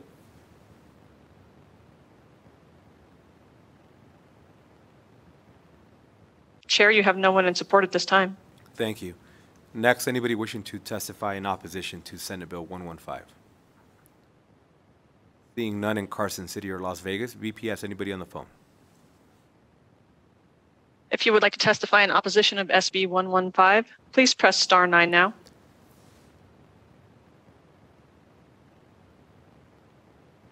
Chair, you have no one in opposition at this time. Thank you. And lastly, anybody wishing to testify in the neutral position to Senate Bill 115, Carson City or Las Vegas? Seeing none, anybody on the phone, BPS? If you would like to testify neutral on SB 115, please press star 9 now. Chair, you have no callers neutral at this time. Thank you. Any closing remarks you may have? Thank you, Mr. Chairman. Warren Hardy, representing the Clark County Regional Flood Control. Just to thank you, Mr. Chairman, for you recognizing how important this is to our economy and bringing this to our environment and bringing this forward. Thank you, sir. And thank you. And with that, we'll go ahead and close out the hearing on Senate Bill 115. And we are now joined by our Senator Spearman. Good afternoon, welcome. And we'll open up the hearing on Senate Bill 165. Whenever you're ready, Senator.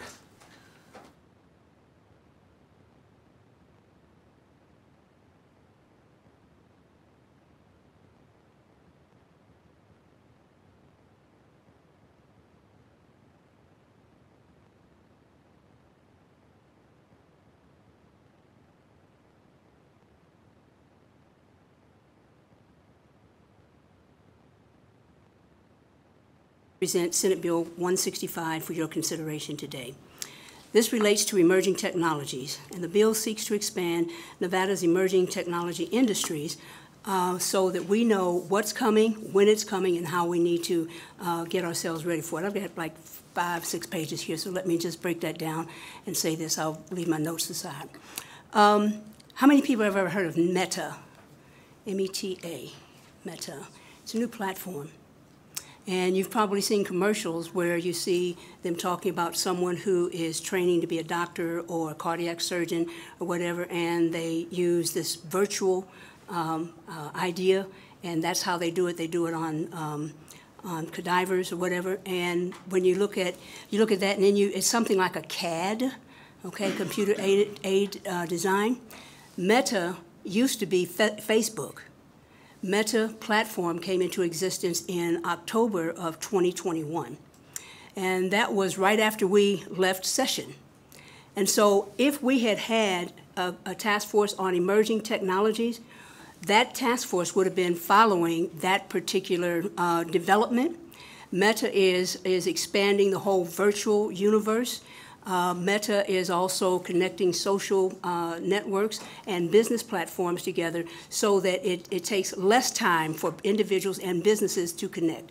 The idea here is that it's virtual, and it's a way to make sure that there is more synchronization when it comes to business plans, business planning, when it comes to new business development, et cetera. At $150 million investment in Meta, I think we might have somebody in Facebook here in Nevada.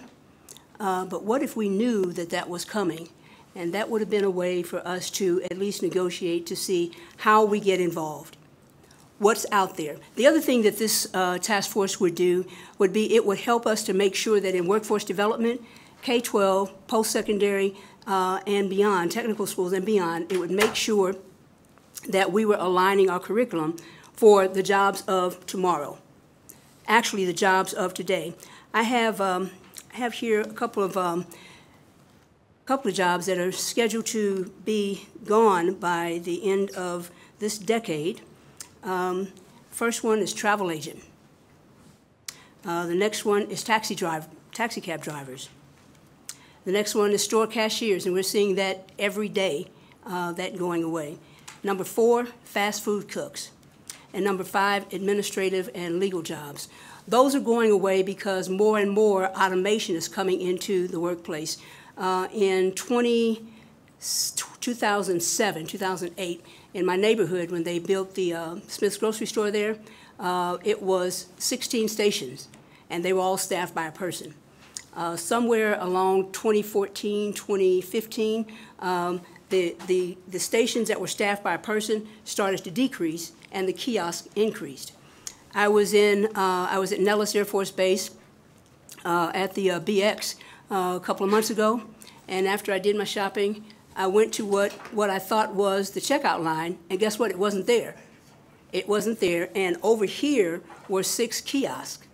And so we know that technology is coming along now and is starting to displace people. What the task force is all about is let's look out there and see what that looks like, and if there are opportunities for Nevada's business industry to exploit that, let's take advantage of that. We are growing. We're growing with respect to businesses wanting to come here, but I think one of the things that happens all too often is we get notified, if you will, almost at the last minute.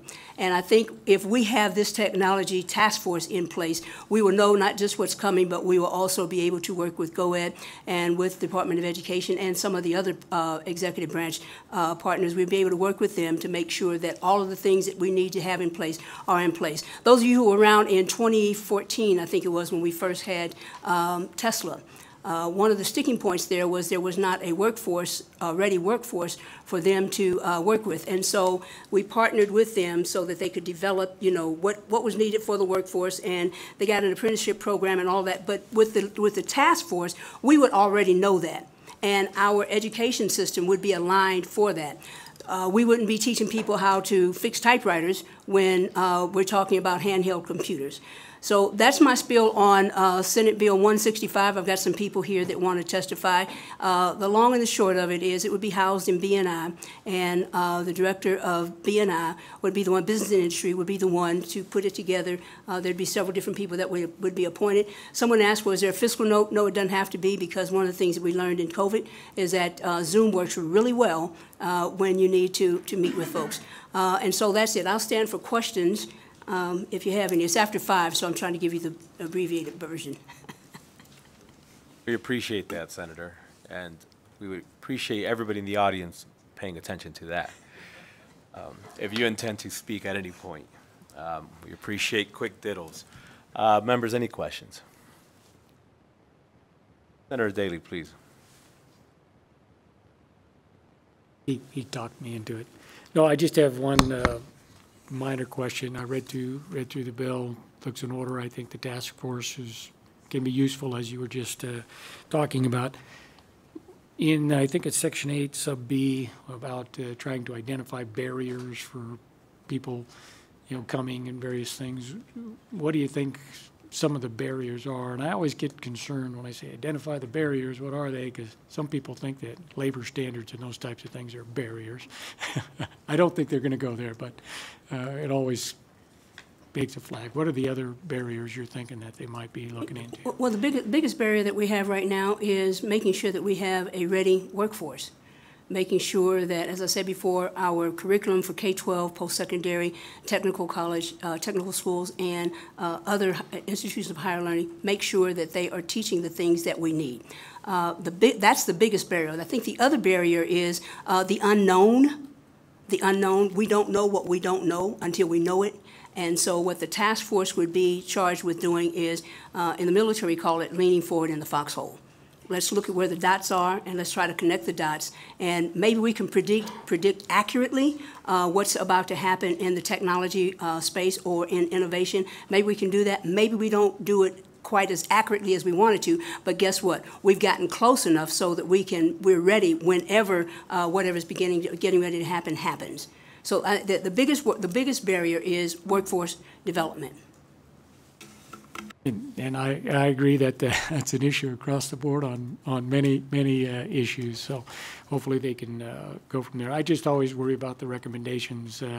It's not a barrier to pay people fair wages and benefits.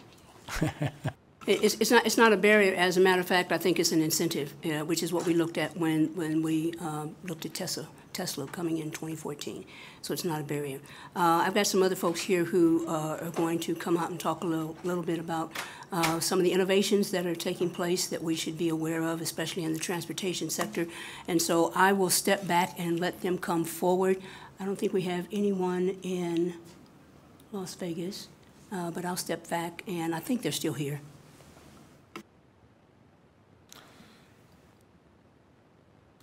And Senator, just for the sake of clarity, they are here to co-present, correct? Understood. Or are they here wishing to speak in support? They're here speaking in support, but Okay, they're going to perfect. tell you why they support it. Understood. So at this time, I'd like to go ahead and open up those wishing to testify in support of Senate Bill 165, Carson City or Las Vegas. I don't believe we see anybody in Las Vegas. We'll start in Carson City. Good afternoon. Welcome whenever you're ready. Hello, Will Adler for the record, representing ACES Delta. I want to thank Senator Spearman for bringing this bill forward. And I do think that maybe this bill would have even been better last session, because the wave of investment we've been seeing from the federal government actually has been leading towards more and more generalities and looking at states that are ready to put their hand up for opportunities. Nevada is already one of the few states as a designated drone testing site, and even with the Ukraine war, we're seeing new and recent investments from the Pentagon in automated vehicles, automated technologies, and again, artificial intelligence. So I think this bill is right up the right alley, and we could even expand it into other fields as innovative as technology around energy expansion and new age energy tech that is coming to the state as well. So I thank the Senator for bringing the bill forward, and Nevada should be looking towards that innovative new edge instead of sort of stagnating in the current technologies we have, because we're no longer the gaming and tourism state only. Thank you. Thank you. Welcome. Thank you, Mr. Chair, members of the committee. My name is Scott Lead. I'm representing Southwest Gas. Also happy to support this bill. Southwest Gas is heavily invested in looking to the future, particularly around clean fuel technologies like hydrogen, renewable natural gas, and to the extent that this task force can help move some of those projects forward, and also develop and identify a future workforce for those types of technologies and projects. We are supportive of that bill for those reasons, and appreciate the time. Thank you. And thank you. Good afternoon. Welcome. Thank you, Mr. Chair and members of the committee. For the record, my name is Nick Schneider, policy analyst for the Vegas Chamber. The Vegas Chamber is in support of SB 165. Strengthening and diversifying our economy are priorities of the Chamber, and this bill seeks to do both. The Emerging Technologies Task Force's support of bringing emerging tech businesses to the state and fostering their growth here will bring higher paying jobs for our workforce, keep more of our talent pool in Nevada by providing more jobs that match the growing qualifications, and then provide more stability for our economy by increasing the number of industry sectors that do business here in our state. We also support the creation of the Opportunity Center for Emerging Technology Businesses as outlined in Section 10, as it provides support and opportunities for both companies we attract to the state, as well as our locally grown startups that are emerging from innovation centers here in Nevada. Thank you, Chair and members of the committee. And thank you. Please, welcome. Good evening, Mr. Chairman. For the record, Trey Abney with the Abney Tauken Group, here representing the 2,000 member businesses of the National Federation of Independent Businesses here in Nevada. We obviously thank Senator Spearman for bringing this bill. We support it. Most emerging technologies start out as small businesses, and so anything we can do to enhance, increase the support for small businesses in Nevada, we support. Thank you, Mr. Chairman. And thank you. Welcome. Mr. Chairman, Alfredo Alonso with the law firm of Lewis and Roca, members of the committee. We strongly support this bill on behalf of the Auto Alliance, which is the 23 largest manufacturers of automobiles in the world, and our latest inductee is McLaren. So it's been a while, but we got them now. This is obviously very important, whether you're talking about the fact that Nevada was the first autonomous vehicle testing site in the country when that was, and I still give him credit for it, the father of autonomous vehicles, David Goldwater. Hope he heard that somewhere, because he doesn't get enough credit. But seriously, the fact that that's where it started, we've had quite a bit of testing in the state. We're now looking at other technologies besides electric vehicles. We're looking at fuel cells, something that's near and dear to the senator's heart, and other technologies, obviously to make it cheaper, easier, safer to transport people from one place to another. And at the end of the day, these emerging technologies they'll mean new jobs. They'll mean jobs, manufacturing, et cetera. So I strongly support. Thank you. And thank you. Good afternoon. Welcome. Good afternoon, Mr. Chair. John Sandy, Johnsande for the record. Here today on behalf of Halo Car. Halo Car is one of these companies that is an emerging technology company that chose Nevada as its home.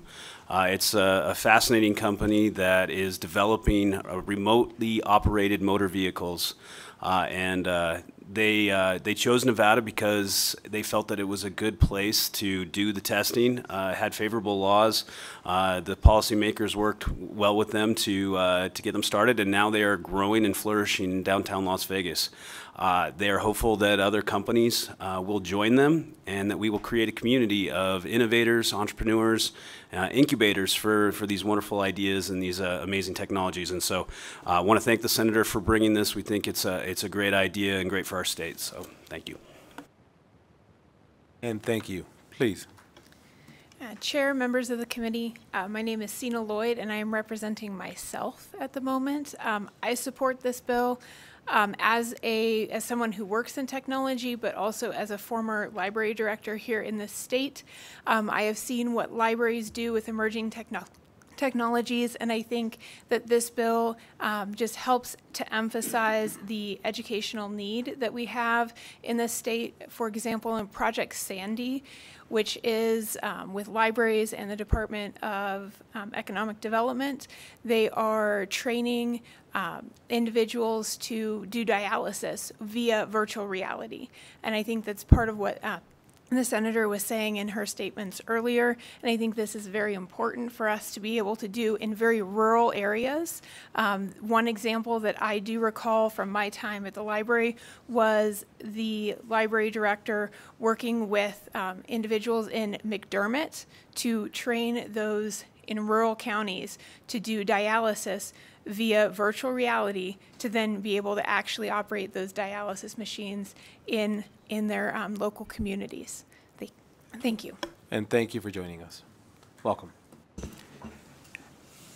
Thank you, Chairman Flores and committee members. My name is Wiz Rizard, Deputy State Director with Americans for Prosperity here in Nevada. Just want to thank first Senator Spearman for bringing this bill forward and co-sponsors who helped also sponsor this bill. We feel that this bill is definitely one we're proud to stand behind and support. We believe it's a step in the right direction. As you heard previously from other people, Nevada, if we want to make it a model state for economic opportunity, we got to create an environment, policy-wise, that welcomes ideas.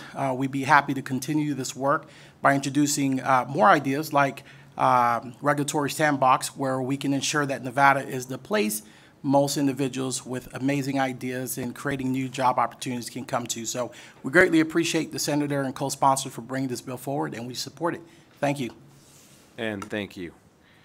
I don't believe we have anybody else wishing to testify in support either here or Las Vegas. BPS, do we have anyone on the line? If you'd like to testify in support of SB 165, please press star 9 now to take your place in the queue.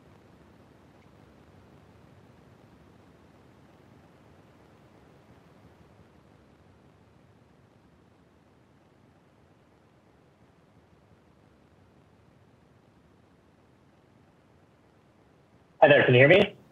We can. Great. Hi, my name is Morgan Ross, for the record. I am the Senior Public Policy Manager for Motional, one of the leading autonomous vehicle companies in the country, but we have a huge stake in Nevada. I'd like to echo the supportive comments made by others and how critical this bill is for emerging technologies, and thank the Senator for pushing this bill before the committee today. I think this bill would best prepare Nevada to succeed in an ever-changing technological future. As was mentioned earlier, Nevada has been the leader in autonomous vehicle technologies, and it's important to keep up the pace there, with Nevada being at the forefront of innovation and new emerging tech. SB 165 would be a benefit to the state by ensuring that Nevada is best prepared for the future. Thank you very much. And thank you. BPS, do we have anyone else on the phone? Chair, you have no more callers in support at this time. Thank you. At this time, we'll go to those wishing to testify in opposition to Senate Bill 165, Carson City or Las Vegas. Seeing none, BPS, do we have anyone wishing to testify in opposition? If you'd like to testify in opposition of SB 165, please press star 9 now to take your place in the queue.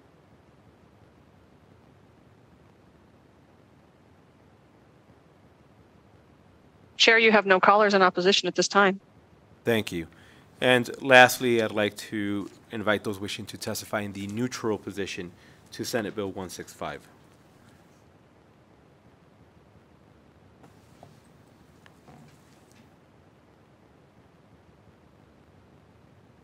Hi, good afternoon. Welcome. Whoever wishes to go first.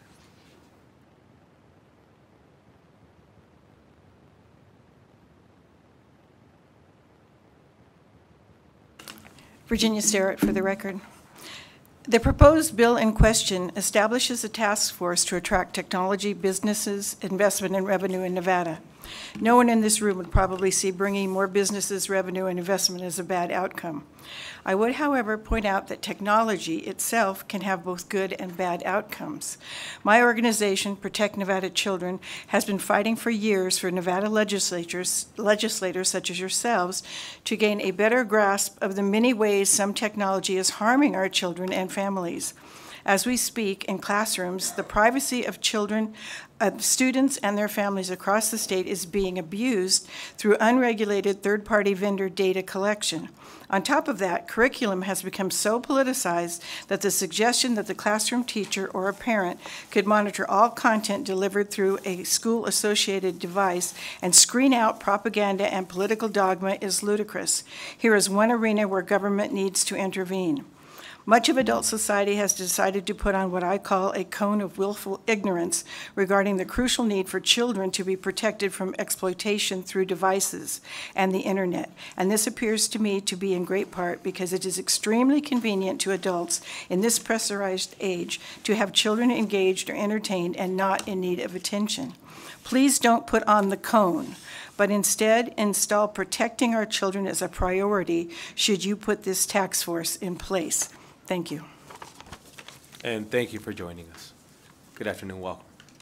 My name is John Eppolito. I'm also with Protect Nevada Children. You can find 1,500 of us on Facebook at Protect Nevada Children. We are neutral on SB 165, but since there are 3 educators on the task force, we would like to get it on the record that we would be against student data being placed on the blockchain.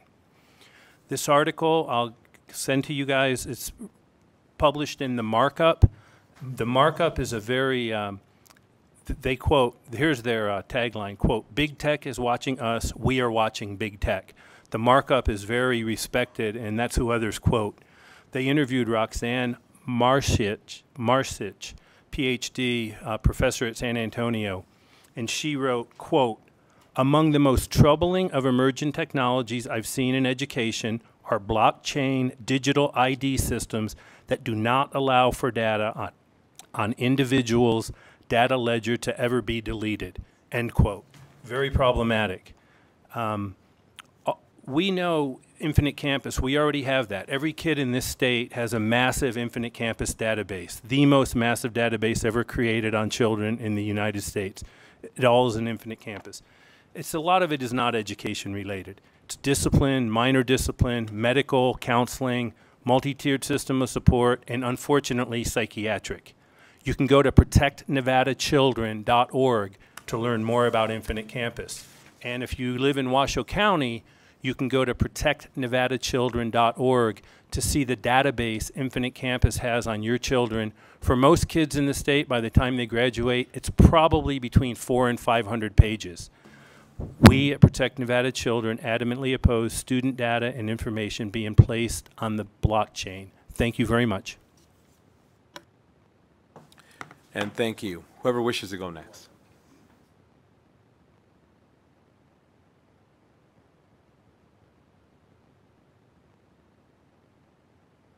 Don, hey everyone, Don Gallimore, Senior and board member of Protect Nevada Children.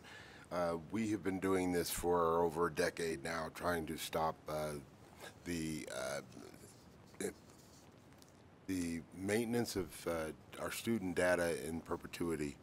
The most incriminating data in pretty much history is in Infinite Campus. and it is uploaded into SANE. So for the most part, SANE has all of our children's data, every bit of it. It's never deleted, and that's something that I'm under the understanding that that's what the board is for.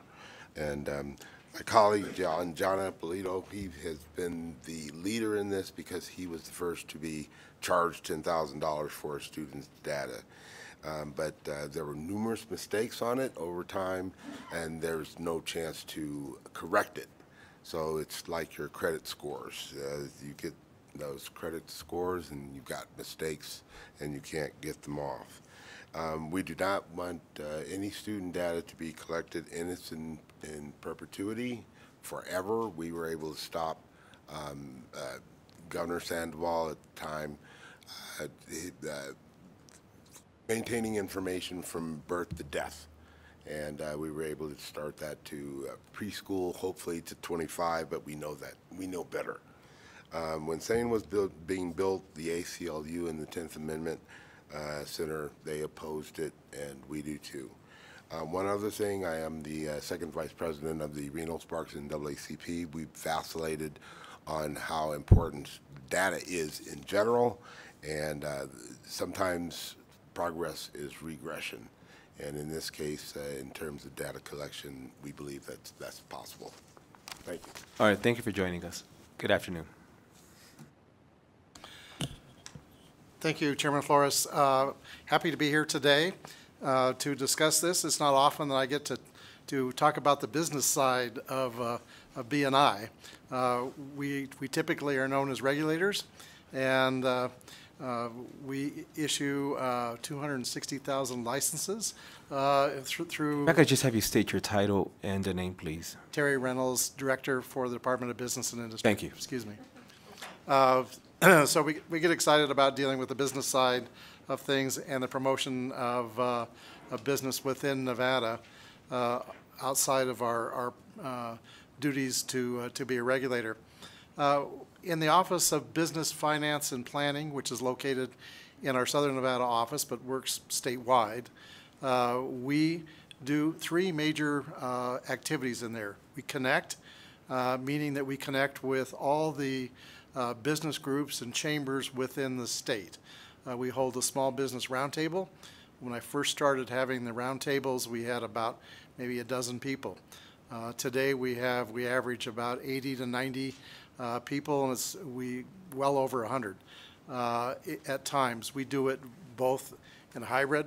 We have people that attend at our business center on 3300 West Sahara, and also virtually. So we have just about every chamber within the state participates at some point in time within our business roundtable. We just work with entrepreneurs. We educate entrepreneurs on how to get started, what funding is available for entrepreneurs, what technology base is there to help them support their business. We actually bring in small business development centers to work with them, entrepreneurial organizations to work with them, funding resources to work with small business. And so we have a host of activities that we can support small business within our department. Under our resource directory on our website, we have basically every business organization, every chamber listed. We have a business calendar that's updated on a monthly basis on what program activities are available for business. And then we conduct business programming throughout the year with everything from Small Business Saturday to technical programs on labor issues, finance issues, entrepreneurial issues, labor issues, labor development issues in terms of development of workforce. So those are the types of things that we do in business and industry. We also oversee 16 policy boards and 9 advisory committees. We have 25 boards and commissions that we work with within business and industry. So we're pretty skilled at working with task force commissions, business groups, and being able to conduct those meetings. When we consolidated our business and agencies within the business center at 3300 West Sahara and also industrial relations in that campus, we created a system of actually having technology involved in being able to broadcast. We can live stream from our offices. We can hold meetings and have it either virtually or hybrid, where we have an audience that can participate. We have people online that can participate, and we can live stream those meetings so that we can get out to the public. So we have the technology and the basis to be able to do these types of task force. We do have a small fiscal note on these to operate that. We would be able to do it with existing staff that handles our business programming right now. We have an MA3 and MA2, and our Deputy Director, Marcel Scheer, very experienced in terms of business programming and working with businesses over a period of time.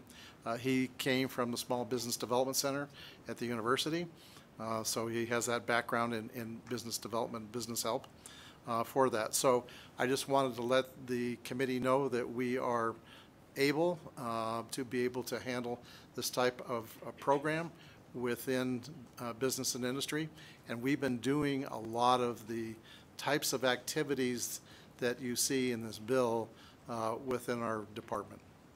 So with that, happy to answer any questions, but thank you for the time. And thank you for joining us. Members, any questions for our director?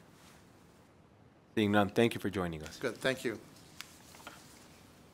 Next, we'll go to the phone. Do we have anybody wishing to speak in the neutral position for Senate Bill 165? Oh, over the phone. Who would like to testify neutral on SB 165, please press star 9 now to take your place in the queue.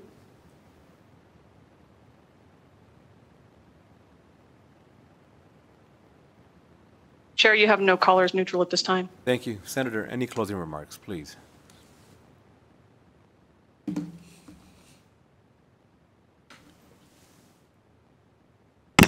Thank you, Chair Flores. Yeah, and let me address, and I probably hastened too quickly in my opening remarks. So the task force is not about data collection for children at all.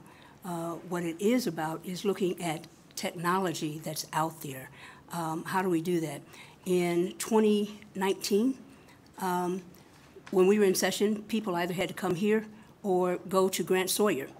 The pandemic hit, and we realized we've got technology that will allow people to be on the phone, do Zoom, even members. I was recovering from COVID, and so I could vote remotely. And so that's really what it's tasked to do. And if there is anything that is going awry with respect to data collection, especially for vulnerable populations, that's another thing that I believe that the task force can rein in, and we would know that right now. Looking at those things is intermittent at best. So I would just try to reassure those who were concerned about data being collected. We're not doing that. We're simply looking at technology that is and technology that might come. Cybersecurity is part of this task force recommendation. So we want to make sure that not only are children safe, but we want to make sure that whatever other data is out there, that's safe as well. I think it was last month in February, we had a presentation from the Veterans Administration. And they were talking about how they're using technology to help veterans. And one of the things that they talked about was here in Reno, they are working with the hospital so that they can do knee replacement for veterans, and they're using virtual technology. When I asked why hasn't that happened in Las Vegas, they said, well, we're trying to get there. And so this is the type of thing that I believe that the task force could help us to do. Having a task force that looks at emerging technologies and industries also creates for us an ecosystem of economic development. Because for every one job that you create in the industries that I'm talking about, you're talking about 10 other jobs. And some of those jobs, at least 4 of those, would be entrepreneurial because somebody has got to supply the industry with the whatchamacallit when the thingamajig don't work and the dooflachi is nowhere to be found. So we're talking about not just emerging technologies, but it's also a way for our chambers of commerce to help small business enterprises to grow. And so with that, sir, that's it. Thank you, Senator, for the presentation. We appreciate the work you've done in bringing so many folk together to work on this alongside of you. With that, we'll go ahead and close out the hearing on Senate Bill 165. And next, we have Senator Neal presenting Senate Bill 143, which I think you have promised you can keep it under 2 minutes. Non-controversial bill. It'll be a quick combo. Senator Neal, whenever you're ready.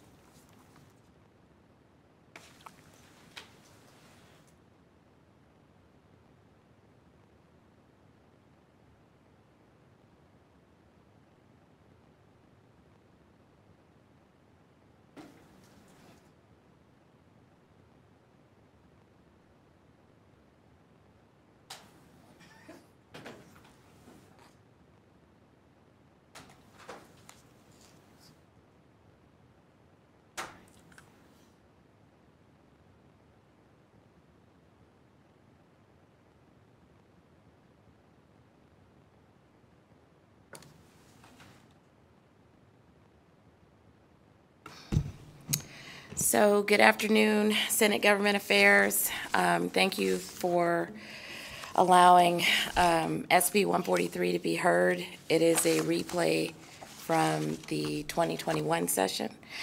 My name is Senator Dina Neal. I'm going to have some opening remarks about this bill and why I am passionate about trying to bring this back. So the Fair Housing Act was passed in April of 1968, and there's been an ongoing effort since 1968 to ameliorate the inequities caused by discrimination. Today, I'm trying to deal with the discrimination issue of criminal history and housing. It's also important to note that President Biden proclaimed Second Chance Month March 31st of 2022, and he asserted the importance of helping people who were formerly incarcerated re-enter society. I think it's really important for us to talk about the economic stability of folks that we have decided that are free, either been exonerated, pardoned, and now are a part of our society and they need to find a home. We all understand that housing is a great stabilizer for communities. And so when you ask a person to be released from prison, not only are they seeking identification, they're getting Medicaid, but they're also in need of finding a home. And if you're couch surfing, you're considered homeless. If you're on the street, even more so considered homeless. And when we try to make sure that a person who has a criminal history can find a home, we're also trying to make sure that they are not going to recidivate. And so I want to talk a little bit about SB 187. And so I know it's been a long day, but I want to begin by breaking down the bill in sections. So the first part of the bill, it's important to understand, like, how did this discussion around aligning ourselves with HUD, number one, bringing ourselves in compliance with the federal law under HUD, it has come about since 2005. There's been an ongoing discussion. We have a Nevada revised statute, NRS 233153, which basically gave the legislative approval required for the commission to enter into a contract with the United States Department of HUD and to act as a certified agency. HUD has been seeking the Nevada Office of Equal Rights Commission to become a certified agency. I believe it started in 2019, but the power and authority is actually in statute, but we need the legislature to approve. And the changes that exist in the first section of the bill, which pretty much goes from section 1 to 32, are the conforming language that was asked for by HUD in order to get into compliance to become a certified agency to handle HUD complaints. And this is the third crack at the apple. The last time this bill was presented by the NERC Commission. And then I took up the issue in 2021, and now I'm taking it up again in 2023. The second phase, or the second part of the bill, deals with ban the box and the criminal history related to individuals who have been charged with a criminal offense, and that language pretty much starts from the center of the bill on page 24 all the way to page 30, well, section 32, all the way pretty much to the end of the bill. And so I will go high level, very high level, go through the sections 1 through 32 in a really simplistic way. If you look at, I'm going to start with section 14. There's no reason to go through definitions. Section 14 of the bill basically identifies what the commission shall do in order to create a settlement agreement, which in this case is called the conciliation agreement. It continues to lay out what the settlement agreement should entail. If you go to section 14 sub A, which is actually section 14 sub 4 sub A, it talks about how the Attorney General shall prepare a notice of hearing, and they can be included if an individual, an aggrieved party, is not trying to go through the commission. But it allows the Attorney General to take up the issue, or the aggrieved party may place it in a court of competent jurisdiction. On page 6, the bill continues to talk about how a hearing may be held, talks about the process, what happens if there's one or more violations of law. And then on page 7, the bill talks about in section 15, it discusses the probable cause standard, what kind of practice should occur, what happens if someone elects to move it to the court, what happens if they elect to, if they request the action by the Attorney General. And then on page 8 in section 16, it refers basically back to section 14, and it basically talks about the petition for judicial review. It talks about judicial cross petitions. And then on page 9, it talks about the procedure for a cross petitioner when they want to, when they're dealing with an aggrieved party where they're claiming that housing discrimination has occurred. And then it continues to talk about the judicial review and then what happens when the commission gives a decision.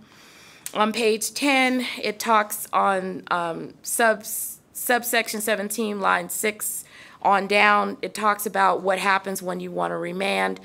If a court is attempting to remand or affirm a commission opinion, it also then talks about the stay of a final decision. And then once you get into section 18, basically it lays out that the words that are said in the building, in the bill, definitions are the definitions. In section 20, this is conforming language that basically lays out what the commission is supposed to do. It adds in the familial status, national origin, religion, which is all compliance language that HUD asked for. Page 13 continues conforming language. Section 22, it talks about that the commission may contract with basically the Department of HUD, which has been in statute since 2005. It just requires the legislative permission. And section 23, it basically says that the commission shall accept any complaint that's presented to them. And if the complaint alleges an unlawful discriminatory practice, then the agency must attempt or seek to investigate and try to settle the complaint. And then on page 15, it talks about the notification process, explaining the rights to the individuals. And then it continues to talk about the times in which these processes must occur when we look at section 25, section 26. And then the rest is pretty much conforming language. And then I will go ahead and jump to section 32, which is probably the meat of the bill and the meat of the opposition in the room. Because if anyone is seeking to oppose us getting in alignment with federal law, then we probably have a larger issue of discussion. Section 32 is the provision of the bill which is focused on fair chance housing and ban the box. Section 32 lays out who is an aggrieved person and whether or not that person believes that they have been unlawfully discriminated against. The bill, I'm seeking to try to change and give some parity between citizens who have a criminal history and allow them to be able to get housing. I also have an amendment in the Section 34, and so in the amendment that you have in your exhibit, if you look, I have it on line 19, there would be an insertion here that when we're talking about inquire into the conduct or background of a person, I'm making it absolutely clear that I am trying to give access to housing to persons who have been legally freed, completed their time in prison or jail, been acquitted, pardoned, or exonerated of a crime. And I think that there is no reason to deny a person a home if they have actually served their time.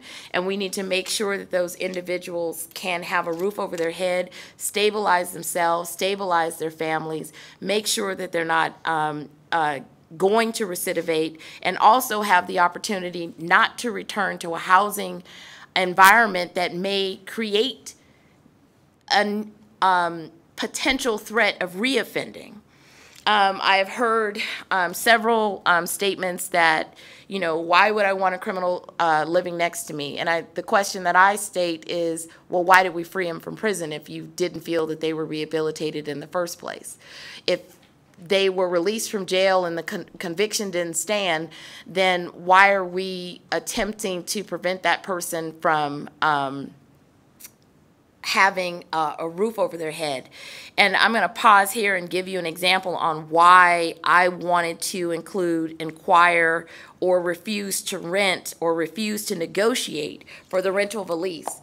So prior to COVID, I had a young woman who was pregnant. She had a child on the way. And I had worked with social services. I worked with Division of Welfare.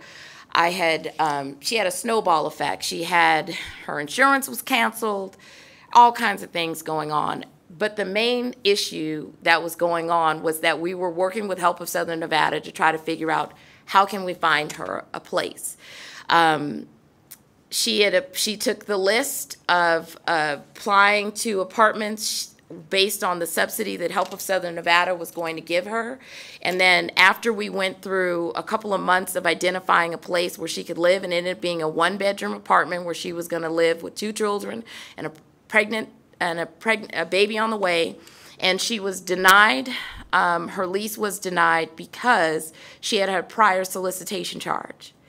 And so I had to engage in calling the actual apartment and basically stand in the gap and explain to the apartment manager what we had gone through for 3 to 4 months of trying to stabilize this particular individual, and that if you were going to deny her for a solicitation charge from 3 or 4 years ago, that we were going to be in a worse situation because she literally had no place to live. And it really dawned on me at that moment that there is a whole population out there of individuals who are being denied access. So before I brought the bill, I had a stakeholder group with women and mothers that had been formerly incarcerated, and they talked to me about what was going on in the space, how they were being discriminated against, how they were getting triple and double deposits, how if they went into some of the weeklies that they would then run their criminal history and then within 24 hours evict them and then not be able to get their deposit back. And that was a significant issue and problem. And these sections in the bill attempt to deal with those concerns that were brought forward to me to address the issues around fair housing for folks that have been freed or have a criminal conviction. So if you go to section 35, it talks about this requiring a guarantor to have proof of income that's not greater than 3 times the monthly rent or the lease. The reason why I put in Section 35 is because over the interim while we were out, I was finding out that they were asking cosigners to come up with 5 times the amount of the rent. And this wasn't just an offender. This was a regular person seeking an apartment. And I was like, well, why would a cosigner need to come up with 5 times the rent when the applicant has to come up with 3 times the rent? That makes no sense. Your goal of the cosigner is for them to be able to pay the rent in the absence of the person losing the job, correct? So I'm like, so why would a cosigner have to pay 5 times the rent? And I was like, in a housing crisis, you're never going to get a family of even a middle income family to have to be able to come up with 5 times the rent. And so I'm trying to deal with that inequity and say that the cosigner and the applicant, it's even. It's 3 times the monthly rent that an individual should have to come up with, because I think it's excessive, and I felt like it was almost predatory, because if you're a parent just trying to stabilize someone, if you're also someone with a criminal history, if you're trying to stabilize your family member who just got out of prison or jail and they've been freed, how are you supposed to come up with that money? And so that, I feel, feels a larger issue of an inequity that's happening in the system, because we need to be able to allow folks to co-sign for someone else and be able to move forward and live in an apartment where they feel that they are going to have the ability to live in a safe environment. The amendment, the amendment, and I'm not gonna go through the rest of the sections. There's an amendment that you guys have that basically lays out that sex offenses are exempted. And then I attempted to also exempt in section the violent offenses, and that needs to be cleaned up, because when you look at NRS 200, everything's in NRS 200. There's a misdemeanor battery that's in NRS 200. I also have an exemption in there on what this applies to. So single-family homes, single-family residences where it's an individual unit where the owner owns less than 4, they're also exempted out of this bill as well. And so with that, I'm sure you guys have questions, so there's no reason to continue to belabor the point and just go forward with all the questions that you guys have to ask. It's a pretty thick bill, so it's not my first rodeo, and so I'm ready, Mr. Chair. Thank you, Senator. I appreciate your energy. All right. I think the roads are closed. I don't know how I'm getting home. Fair enough. So thank you again for the bill, and I think the members have now had an opportunity in multiple sessions to engage in this conversation. So I think that will, at a minimum, allow for the focus to be more narrowly tailored to specific sections of the bill versus having to engage in a debate that we've had already in this body. With that, members, we'll open it for questions. We'll start off with Senator Daley, please. Thank you, Mr. Chair, and my questions aren't going to be about the necessity for the bill, more just about how it actually works and applies. I know in like Section 34(4)A, when it gives a definition, let me find it here. Anyway, it says that it has to be owned by a natural person. I think it's, what are they talking about in the definition?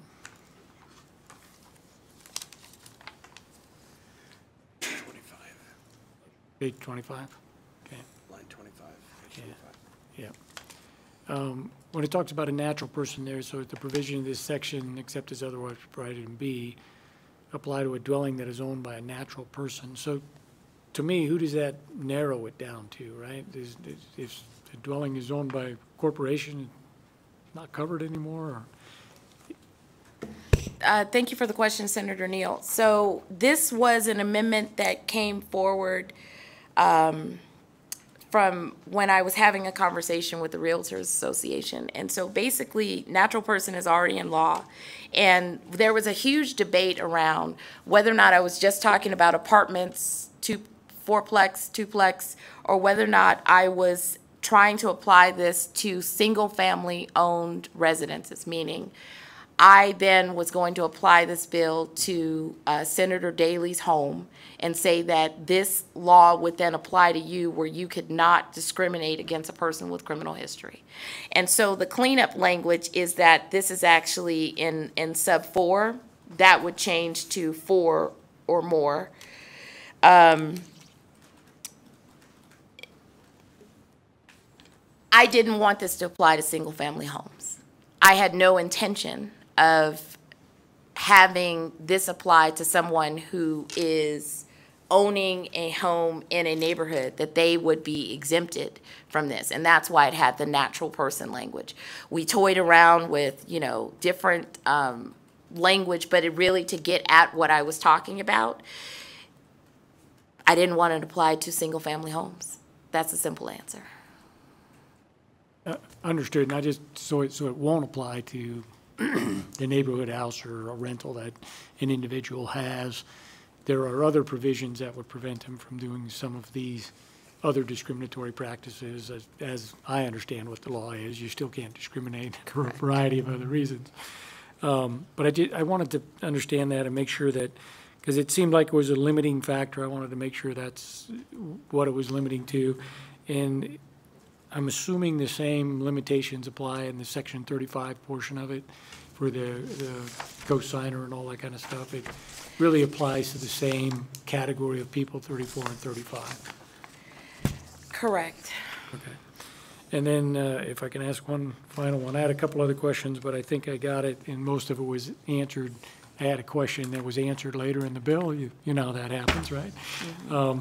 So the last one, and the only one that I even have kind of an objection on, and I don't really understand it, is Section 30.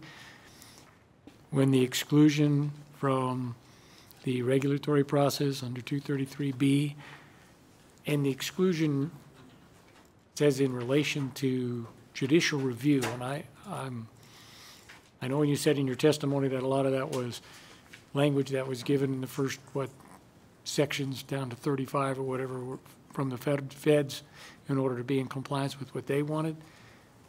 But that one baffles me. And you know how I hate to exclude anyone from regulations. You know that, right? So are we talking about, so you're saying in Section 30, 233B.039, which is existing law? Correct. And the existing law there in 233B.039 says that the regulatory process under 233B doesn't apply to the following, the governor, blah, blah, blah. And you get down to the end, and it says it doesn't apply now to Chapter 233 at all for judicial review of decisions of Nevada Equal Rights Commission concerning an unlawful discriminatory practice in housing. And I have no idea what it is that they're thinking about excluding from a regulatory process regarding judicial review decisions. And I don't like to exclude anyway. So thank you for that question, but so I don't have an answer for that, because the way I understand a couple things about, number one, NERC. There's a firewall already in statute between NERC and the governor, NERC and Dieter. And that came into play in 2019. And I don't know if someone else can, Mr. Jarrett can speak to this, but I know that there is a firewall period in looking into a charge, asking about a charge, trying to impede and tamper with a case that is currently going on in NERC, that it is not up for, I would say, the regulatory process to engage. And when I look at sub C, which is talking about, at that long list when you talk about these special provisions, the Chapter 233 of NRS for the judicial review of decisions of the Equal Rights Commission, that seemed to the way I interpreted it, I thought it was just rolling in that firewall that already exists in statute to prevent folks from, I think, engaging in a charge that's already there, or, you know, using some kind of, that's what I thought it applied to. So if I'm wrong, I thought it was a firewall that was already there from 2019 that was preventing this from coming into the regulatory process. And I appreciate that. We just need to look at it a little bit more, because when I look at the rest of the list and you look at other people that are exempt, of course, the governor's office, ANSHI, Office of the Military, Gaming Control Board. So when they're doing a regulatory process and setting you have the statute and they say this is how we're going to administer it, they don't have to go through the hearing and the workshop and then come to the LCB and then go through Legislative Commission to do that kind of stuff. So when I get down to this, and I understand the firewall, I just can't imagine where NERC, the whole chapter 233B, is going to be putting in a regulation regarding judicial review decisions. Judicial review decisions are made by the court, as far as. So I'm not understanding how it ties in, and maybe we both need to look at it a little bit closer. And if it makes sense and needs to be there, we'll look at it. But I looked at it. Besides my general prohibition against letting people out of regulatory process, I'm not sure how it would ever play into why they would ever have a regulation regarding any of that anyway. That's a good question. I will try to find out the answer for that on the judicial review part, but I had just assumed it was part of the firewall and it was an extension. And then I also believe that it was because the judicial review, there's also an internal process to determine whether or not the commission, because it's an aggrieved party that's going to trigger this anyway, right? And so that's what I thought it was. So I'll double check. I know that NERC, last time I had NERC able to present and answer some of the nuanced questions, but they were not allowed to come and present on this bill. Thank you on that, and we'll get it figured out, and maybe it just needs to be worded differently or something. But if it needs to be there, then we'll take a look at it from that point of view. Senator Krasner, please. Thank you, Chairman. Thank you for your presentation, Senator Neal. So I have some questions on Section 34, Sub 2A. So a person may inquire into or conduct a background check to determine whether an applicant for the rental or lease of a dwelling has a conviction record or record of criminal history that is, and I was happy you put this in, a violent or sexual offense as defined in NRS 202.876 or the equivalent in another jurisdiction, which includes murder, rape, human trafficking, lewdness with a child, false imprisonment, battery, pornography with a minor. But then when I read the amendment, it says that if somebody has completed their time in prison or jail, then you can't check it. So it almost seems like the amendment takes that away. And so I'm not sure if that's the intent or what is. Thank you. Senator Dina Neal, thank you for the question. So the intent is that, because I was having these philosophical debates of when should a person have a right to housing, right? And so I was trying to make it explicitly clear that I feel that a person should have the right to housing if they have a criminal history, if they've already served their time in prison, they've already been released from jail, not convicted, they've been pardoned, and they've been exonerated. Why is there a reason to deny them housing? And so I'm delineating that. And then the look back that I have on the 5 years, and I didn't even have this prior, was to make sure that, because you could fall in that gray area. So if you were convicted, not exonerated, you have a criminal history, right? there is a nuance there of that I think that needs to be, I think, examined, and that's why I was giving the 5-year look back on the violent criminal history, mainly because it keeps popping up, right, as a conversation point. I don't want a violent murderer living next to me. But then when I talked to about, when I was speaking to some people about recidivism, they were saying a person that had served 30 years in prison for a murder was the least likely to recidivate if they actually were released from prison. And so when I created the sex offender exemption, when I went with the stakeholders, which were the formerly incarcerated women and mothers, they specifically asked for that exemption. And so I think the sex offender piece, it doesn't matter, period. That is an automatic, no look back. You're just not even considered. That is, they're completely eligible to be discriminated against. And the reason why I put that in there is because that was just hands down, no crossing the line. Everyone agreed that that was something that needed to be placed in the bill. And I agreed to that last session. The only difference in the amendment is that on the violent offenses, I'm giving the 5-year look back. Currently, we don't have a look back period at all. You could go back 30 years on somebody right now in the state of Nevada and say, well, in 1977, you committed a crime. I'm not gonna lease to you, period. It's currently happening where even if you had, it could be a misdemeanor. Didn't matter. They're not gonna lease to you. And so I wanted to make sure that I was putting my purpose when this whole amendment comes back together, that I am specifically talking about people who have been freed.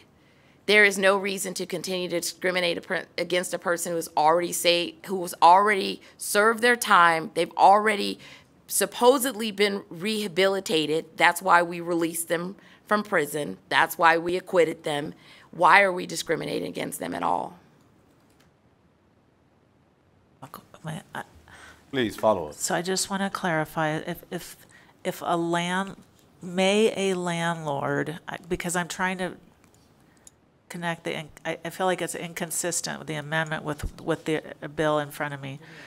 If a landlord looks up someone's criminal background history and finds that they committed murder or sexual assault or lewdness with a child, but they have been released from prison, can the landlord then refuse to rent the apartment to them? So thank you for the question, Senator Neal. So here's what's the expectation in real world, right? That if this bill passed, you would then change your application form to then address these exemptions that I have, right? So then the application form would then, instead of asking just a general criminal history, it would then select those violent offenses. Then it would select that sexual offenses and then list those out. And then that person would check that box, and then you can inquire into those particular offenses. But if there is and ideally, if you have a box that you're going to put and say, have you actually been exonerated, freed, pardoned, and then you say yes, there's no further questions. Because we have to talk about the real application, right? So if the bill passes, you then have to do a conforming process within your application procedure about what you're going to ask about. And this bill would limit what you're going to ask about. Does that make it clear? I just wrote a plain sentences that has nothing to do with LCB legalese that would go into Section 34, line 19, that section. And so that's how it would work. That is exactly how it would work. There have been other cities, there haven't really been too many states, but there have been other cities that have actually passed ban the box policy or fair chance housing policy. And what they have done is that they have limited the inquiry into the criminal history of the individuals. They have exempted certain crimes because there are certain crimes that I guess people generally feel very strongly about, such as violent offenses, sex offense, and anything where you have engaged in some lewd offense with a child. So in other cities, what they have done is that they have gone in and changed the application process and made sure that, so I'll say Montgomery County, Maryland, for Fair Chance Housing, what they did was they changed the application process to make sure that a conditional offer was made to those individuals. In Newark, they put on the rental application that they could only inquire about certain arrests, right? So whatever is exempted in this bill, that's the only thing that you're going to ask about. That's it. And next we have Senator Goycochea, please. Thank you, Mr. Chair, and we're kind of headed down the same path, Senator. You know, the bill kind of technically says, hey, you can't inquire about their past record because they're checked the box that said they've been pardoned, exonerated, whatever. But you still have to check to make sure what they checked in the box is true. Now, is that a violation? I mean, how do you substantiate the application? Thank you for the question, Senator Neal. Senator Neal, for the record, I don't think that's a hard process. I think when you go through an application process, not only are you submitting your income, you're submitting potentially prior residence, you're filling out where you lived before, you're also submitting utilities, different things. I'm trying to think about what did I have to submit, because I actually have a house, but what did I have to submit every time I came to Carson City? I had to turn over bank statements. So why wouldn't this just be an additional, you check the box, I need you to supply this additional information that's proof that you've been exonerated. I'm almost positive that a person that's been pardoned and that's been freed, that's been exonerated, that's been convicted, is making sure that they are not going to continue to be challenged on the point that they have been freed from NDOC. And I think it would just be an additional piece of paperwork that would come in order to establish that the application is true and correct, right? We all sign this document that says everything that you say is true and correct. And what I've seen in other cities, what they did was basically they offered a conditional offer for the lease, and then they did a check. And then the offer was then completed, or it was rescinded.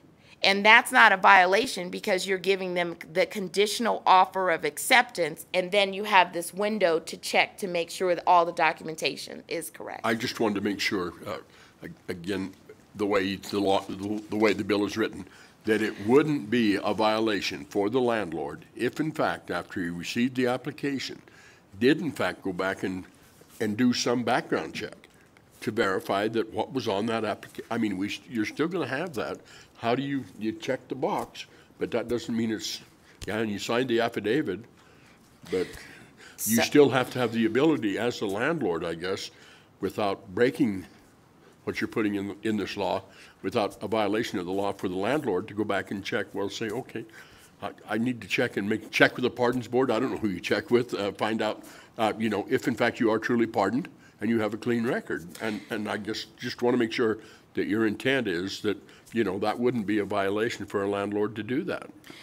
That is my intent. When I looked at what other cities had done, and I believe there are, it's at least 10 cities that have done ban the box. And when I looked at their process on how it was working, because other places have done this well before this bill. And so what they did was they did a conditional offer so they wouldn't be in violation of the law of just flat out refusing someone, right?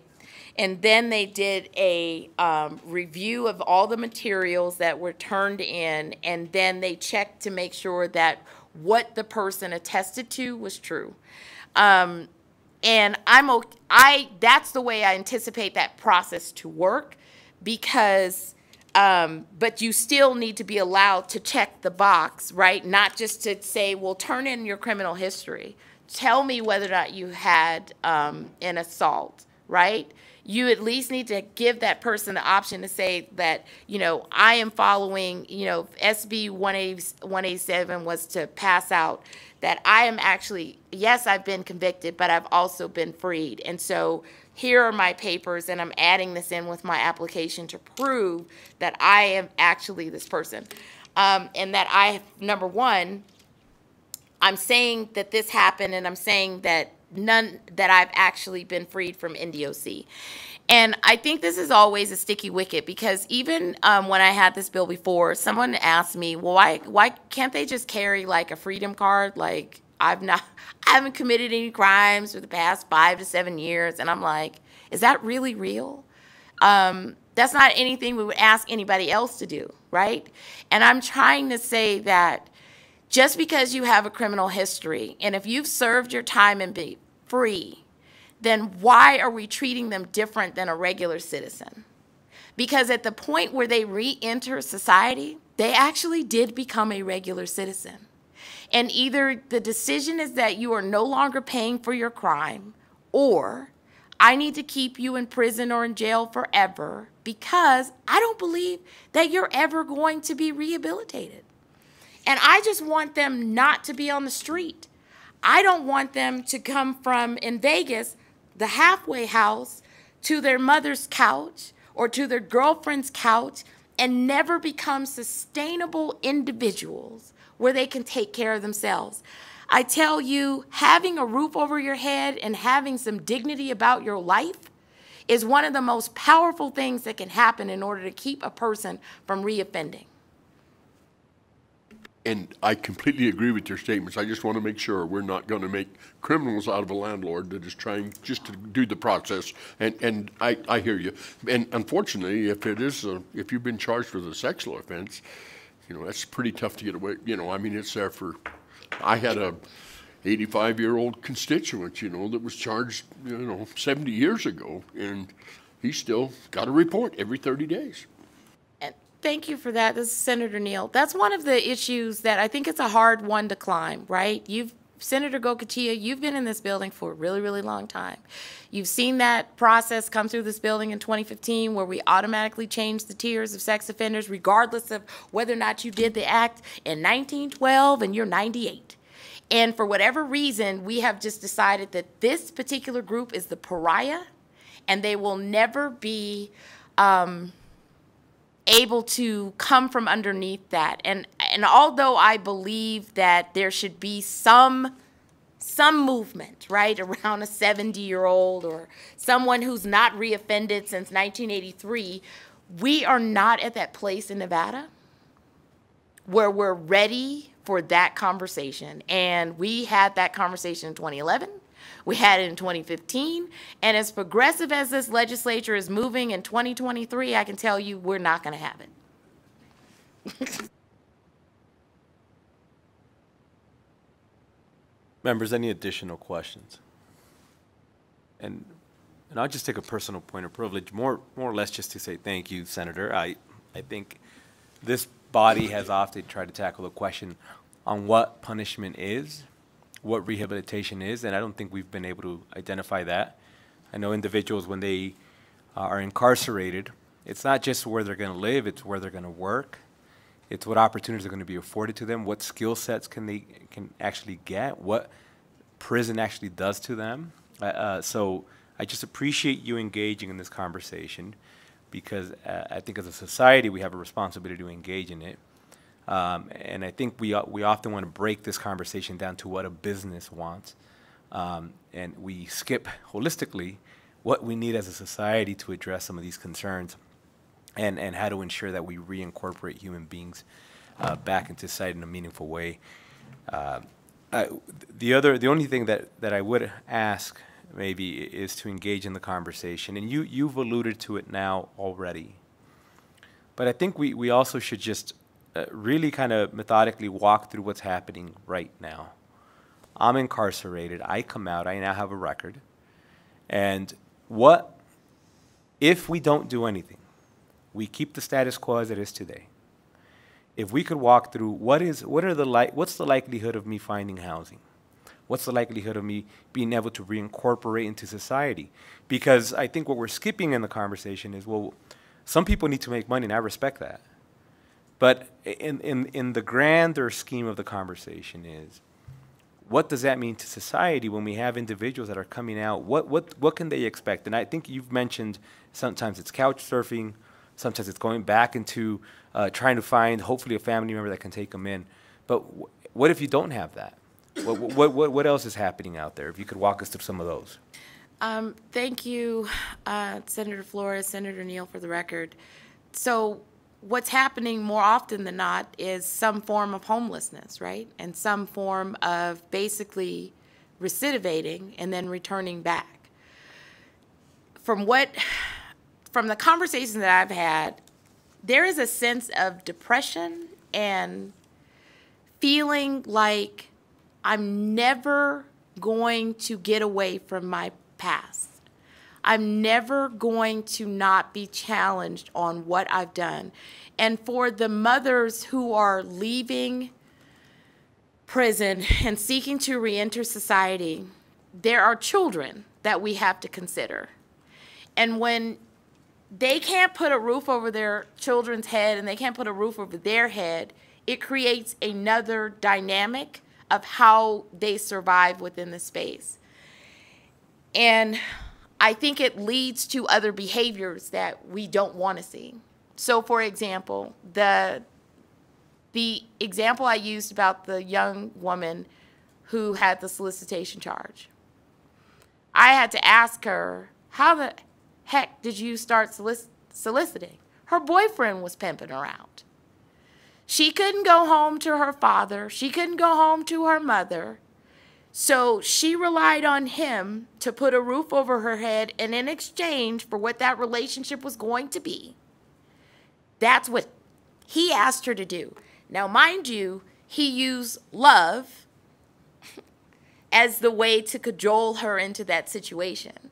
But once she decided that she didn't want to do that and that was not how she wanted to present herself, she broke up with him, but that's how she got the solicitation charge.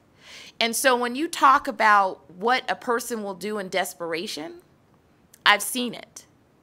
I've seen people do things that I can't imagine ever doing because there is a sense of survival. So whatever I have to do in order to stay under your roof with you, so I'm not on the street, that's what I'm going to do in order to make that work. I will stay in an abusive relationship. I will stay with a man that beats me because I can't go and get my own apartment. I will stay with my mother, who probably already lives on Social Security, because I can't go lease an apartment because my conviction record is denying me access. And so not only are we thinking about the extra familial burden that's going on, it is changing the dynamic for those individuals, because when I talk to them, it's almost like they've lost hope about their life. And at the same time, we put them in a workforce program. We're putting them in a reentry program saying, I want you to find a job, I want you to take care of yourself. However, the housing issue I cannot fix for you. And we need to have a conversation about what that means, because we're expending the government dollars to put them in the reentry program. We are. We're expending the government dollar to pay for the Medicaid that helps them get the care once they're released. We're expending the money in order to help them get that ID. So at what point in this conversation do you say, oh yeah, I'll help you get the job, but not the house? I'll help you get the job, but you can't stay next to me. You can't live in my neighborhood. You can't live in my apartment building. At what point are we deciding that this individual, because I'm like, if they are a subhuman, if they're less than, then call it out for what it is and don't let them out. But if you have decided that they're an equal human being just like you and me, then you better start giving them the same rights and treating them as if they are a regular citizen, because you have signed the papers, they've gone through the process, and you have said, I believe this person will not reoffend, so that's why I've allowed them to not be convicted. That's why I've acquitted them. That's why I exonerated them. That's why I pardoned them. That's why I let them out after 20 years, 10 years, 30 years. So my question is, if they're less than a regular person, say that. But that's not my position. Thank you, Senator. Members, any additional questions?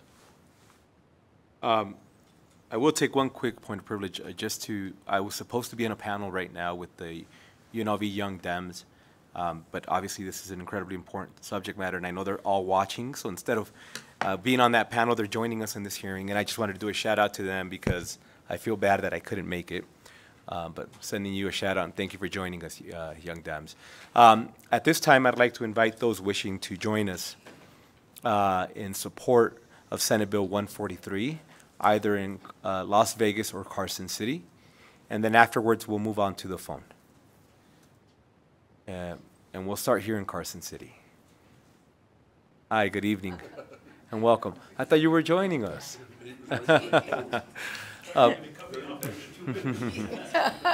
Thank you. Whenever you're ready, please, welcome. Thank you, Chairman Flores and members of the committee. My name is Sarah Adler with Silver State Government Relations, today representing NAMI, Nevada. So, what the Honorable Senator Neal said, and to add a little bit to that, NAMI is in support of this bill because, one, Senator Neal started making the argument for housing stability, and we are bringing before the Senate Bill 68, which creates funding for housing stability. So I think we're very well aware of that need as well. But more than that, many persons who suffer from mental illness have been incarcerated. And many times it's when they achieve the stability of incarceration that they actually have the opportunity to come to understand their conditions, to achieve medication stability that they are willing to retain. In fact, prior to COVID, NAMI Western Nevada, which I'm proud to be a founder of, we were in Medium here off of Snyder Road running what we call NAMI Connections, which is a peer recovery support group. And we had such success. We had 13 peer leaders in Medium running connection support groups. That was the degree of revelation of folks who are incarcerated that they have a condition. And so those folks, when they left that institution, they need the ability to access housing. So thank you for this opportunity to register our support. And thank you. Anybody else wishing to testify in support of Senate Bill 143? Seeing none in Carson City or Las Vegas, BPS, do we have anybody wishing to join us over the phone? If you would like to testify in support of SB 143, please press *9 now to take your place in the queue. Again, if you would like to testify in support, please press *9 now.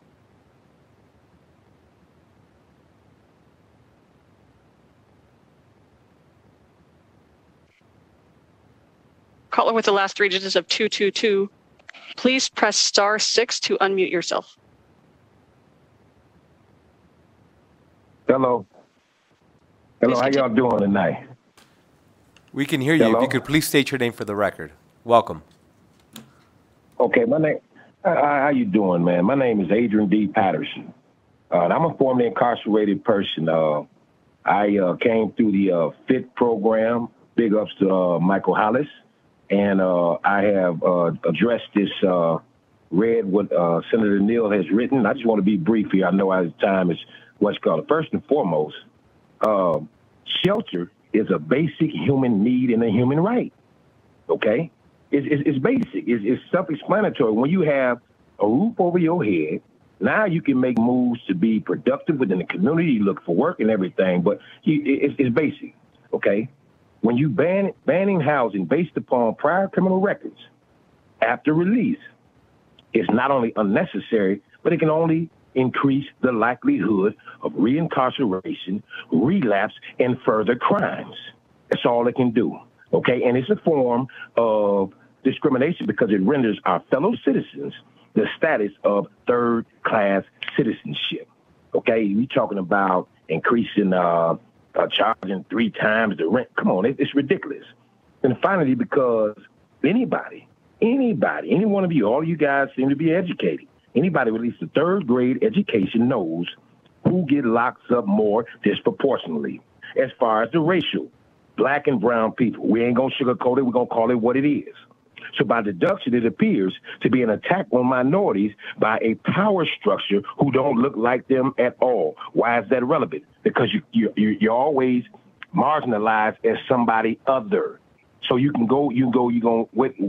you release somebody, okay, what is the job of probation officers, POs, police? We have checks and balances in this city to review the citizens that have been released from the prisons. Now, let me make this brief. I haven't been here long. I've been here, came in September. I got hit by a car. I have a prior criminal record from 27 years ago. I have not even a parking ticket in the state of Nevada. Okay, and yet I'm affected by the housing discrimination issue. I just got hit by a car. I can't leave. All my doctors is here, my pain managers, everything is here now. I can't leave until I get my legal issues resolved. Okay, so my point is, why should I not be allowed the basic decency of paying my bills, providing, putting a roof over my head, and without having to be discriminated against? And I'm a 45-year-old man at a time with gentrification at its highest. Housing is a critical need. Last but not least, I support Senator Neal, and I support this bill. And thank you for joining us and sharing your personal story. Do we have anybody else over the phone wishing to join us in support of Senate Bill 143? Chair, you have no more callers in support at this time. We'll go to Las Vegas. Hi. Please state your name for the record. My name is Therese Armugan, and I was released from prison 2 weeks ago. I work every day. I was at Casa Grande for a year, so I have a job. I have employment. I work every single day. I have money saved up, and I can't find anywhere to go. I've went to Budget Suites. I've went to Siegel Suites. I've went to Town and Country. I've applied here. I've applied there, and they've all told me no. I said I'll pay the deposits, whatever. They're not even willing to do that for me. It is scary, and I work every day. And at the end of the day, I have nowhere to go. I have nowhere to call home, and it is a nightmare. Like, I'm a single woman, and I'm a mother, and it is a nightmare. I thought getting out of prison would be easy. I have money saved up. Everything's going good, but it's not. So I need some help finding housing. That's all there is to it. I am on parole. I've asked my parole officer, and he's just like, this is an issue. And it's bad. It's bad. Everywhere I go, it's no. So that's all I want to say, and please think about it. I'm the person that picks up your tables and shows you your tables, so don't quite give up on me yet, you know. I've done my time, and I'm ready to return to society. All right? Thanks. And thank you, ma'am, for joining us and sharing your personal story. And I don't think anybody's giving up on you. You have a whole host of people presenting a bill specifically for your situation, so don't lose hope in this building. Anybody else wishing to testify in support of Senate Bill 143? I see somebody else joining us in Las Vegas. Whenever you're ready. Yes, good afternoon. My name is Ashley Gaddis, Gaddis, and I am formerly incarcerated, and I'm here to give my recent personal experience with being an ex-felon and being denied housing, and to note that the problem of discrimination to people with records is alive and current as I speak. Just recently, I would say in the past 3 months, 3 to 4 months, I've been denied housing 2 times on 2 different occasions. One was a private owner and one was an apartment complex. And Actually, one, I didn't even get past the background check. It was just a simple question, did I have a record? Yes, and the application didn't go any further. So I am now, I was able to find a roommate situation and rent a room. However, on this bill right here, making it unlawful to discriminate against a person with a record is definitely needed here in Nevada and a step in the right direction on many levels. However, there is some confusion and conflict with the language when I reading the bill, specifically in Section 34, Section 1, where it does say that making it unlawful to refuse or rent based on a record of any arrest record, conviction record, or record of criminal history, and then going down to Section 2A, which was talked about, exempting certain offenders of violence and sexual offenses. So that's a little confusing and conflicting, and then hearing the bill being proposed and expressed with persons of pardons are being expunged. So I didn't hear anything of people being on probation or parole and having existing records, because everyone with records, you know, they don't have that expungement or that pardons. So I'm a little confused with the bill as it's written, and I hope that this bill is revisited, but as it is right now, I am in opposition of this bill. I just feel I feel that it's unfair and discriminatory, because if a person with a criminal history is making the strides and efforts to put in the work to better their life, and they bring the credentials to a housing situation with their employment, their IDs, clearly that speaks for itself that this person is trying to better their life. And to say the least, like this person deserves the opportunity to have a place to call home in pursuant of bettering their house. I mean, in pursuant of bettering their lives. Because like it was discussed, it absolutely is part of recidivism and homelessness as a result of this situation.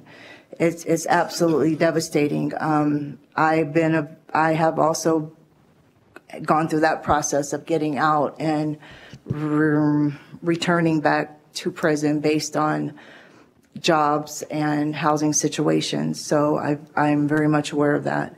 And I'd also like to note that coming out of prison, trying to get housing and prepare for your parole board, there's a barrier put up there for people. For example, if I have my family members trying to get housing for me set up, and they're asked about me, and they say, well, she's on parole, she's coming out on parole, do you accept anyone on parole? Almost every management is saying no. So what that does, that keeps the person incarcerated past their parole up to 3 and 4 and 5 months, waiting on housing, some approved housing. So there's just a whole ripple effect to this whole situation of discrimination. And ma'am, thank you for joining us. What I'm going to do is, yes, just for the sake of clarity, I'm going to leave your testimony in support, but I'm going to put the caveat in there that because I think it's just an interpretation issue versus yes, what the sponsor is doing. But if it's fair for the record, just to be clear, you're in support of the bill if it disallows for discrimination of an individual based on their criminal background check. But if the bill does the opposite, or if they can discriminate based on your criminal background, then you would be in opposition. Is correct. that fair? Okay, thank you. Ma'am, I'm sorry, and I cut you off. I don't know Yes. if there was something else you wanted to add. No, that's it. Thank you. Thank you for joining us. Have a good evening. Is there anybody else in Las You Vegas too. that would like to join us? I see that there's other individuals coming forward. Feel free to fill up all the seats. So if there's anybody else that wishes to testify in support, you don't have to wait back. You can all come up at the same time. And then we'll just go one at a time. So we'll start. I believe I see somebody in red. If you'd like to start off, please. Yes. Yes, my name's Anita Strain. I'm currently formerly incarcerated. I just want to say I have a personal experience. I was in prison a couple months ago, or a couple years ago, and my family and friends had set it up for me to get an apartment when I got out. And I was all ready to move in. They were getting ready to move my stuff in, and when it come to the part where they were paying for it, and then the manager asked where I was at, and my family told them that I was getting out of prison, I would be on parole. The whole thing was shut down. I mean, I no longer had a place to go. Then I had to sit in prison for another extra 4 to 6 months, waiting to be approved from Casa Grande. Went there for 4 months, got out, didn't have nowhere to go. Went back to what I know, ended up getting locked back up. I've been out since December 20th, and I can't get a place anywhere. They do. I have a job, I work, I have the means to get a place, but because of my background, nobody's messing with me. It's hard. I'm a mother, I'm a grandmother, but it's hard. So I don't know what to do. And again, I went to all the weeklies. I went to all the weeklies and been denied at all the weeklies. All the apartment complexes been denied with them. There's no one that will approve us. Hard. That's all I have to say. And again, thank you for sharing your personal story. I understand that not everybody's always comfortable doing that, and it's difficult to do that. So just thank you. I'm nervous. Thank you for joining us this evening. I see somebody in pink. Please join us. Hi, my name is Janice Talavera. I myself also am firmly incarcerated. I just got out about 2 months ago, and I'm kind of in the same position. I work. I do everything I'm supposed to do. I'm trying to fix my life. And every time I look for a place, I get denied. I had my parents try and be willing to be co-signers, but the fact that it's so expensive, now they don't want to help me. I do like the bill and I support it, but I also, also conflicted on the criminal history, because with my personal experience and my criminal history, no matter what, I'm always going to get denied. So, I just hope that you guys find a conclusion to where the standard stands with this bill, because I need help myself and I want to have somewhere to live, to call home, and not be homeless or couch surfing and nothing like that. And thank you for joining That's all I have us. to say as well. Thank you for joining us this evening. Is there anybody else in Las Vegas? Seeing none, at this time I'd like to invite those wishing to speak in opposition of Senate Bill 143. We'll start in Carson City. And if we could please fill up all the seats if we have more than one individual. We have 4 seats. Please feel free to all come up. Hi, good evening, welcome, whenever you're ready. Good evening, Chair Flores and Senate committee members. For the record, my name is Michonne Hurst. I'm the Deputy Executive Director for Nevada Rural Housing Authority. And the intention of SB 143 aligns directly with our mission at the Housing Authority to provide access to affordable housing to Nevadans. However, we're opposing the bill in its current state and stand ready to have conversations to discuss our concerns with the sponsor. And it's our belief with our agency and our experience and expertise that we can help in this process to help come to some resolution that will address both sides of the issue. Specifically and briefly, our concerns pertain to Section 34(1)A. As it's written, it is unlawful to inquire into or conduct a background check. However, if Section 34(2), a person may inquire into or conduct a background check to determine whether a person has convictions of a violent or sexual offense, these two contradict each other, and so we would like some clarity on that language. Section 34(5)E, the definition of dwelling units is limited to public housing, units owned by a public housing authority, and units that accept vouchers. By limiting the language for dwelling units that are included in this bill to public housing authorities and voucher holders, this contradicts federal requirements, and it will hinder voucher holders from accessing housing because landlords will be less likely to want to participate with the program. Section 39 has a different definition of dwelling unit, so we'd like some clarity on that. It's also important to note that the housing authorities already determine eligibility for program participants for public housing and the Housing Choice Voucher because they're federally regulated programs. Some of the provisions in this bill potentially contradict those federal requirements, and so we would again like to come to the table to bring clarity. So there's consensus on both sides because we are federally mandated to adhere to certain guidelines. Again, as a public housing agency in Nevada for the past 50 years, the Nevada Rural Housing Authority desires the opportunity to work on SB 143 and its sponsor to help clarify language and identify opportunities and amendments to help remedy any contradictions and to deliver fair and equitable housing opportunities for Nevadans seeking housing in any situation. Thank you. And thank you for joining us. And I'm sure you'll have an opportunity to work with the bill sponsor and hopefully find some common ground. Mr. Sandy, please, whenever you're ready. Thank you, Mr. Chairman, members of the committee. For the record, John Sandy IV with Argentum Partners, here today on behalf of the Nevada State Apartment Association. First, I want to start out by thanking Senator Neal. I have much respect for her and her intentions with this bill. We understand the reasoning for the bill, and we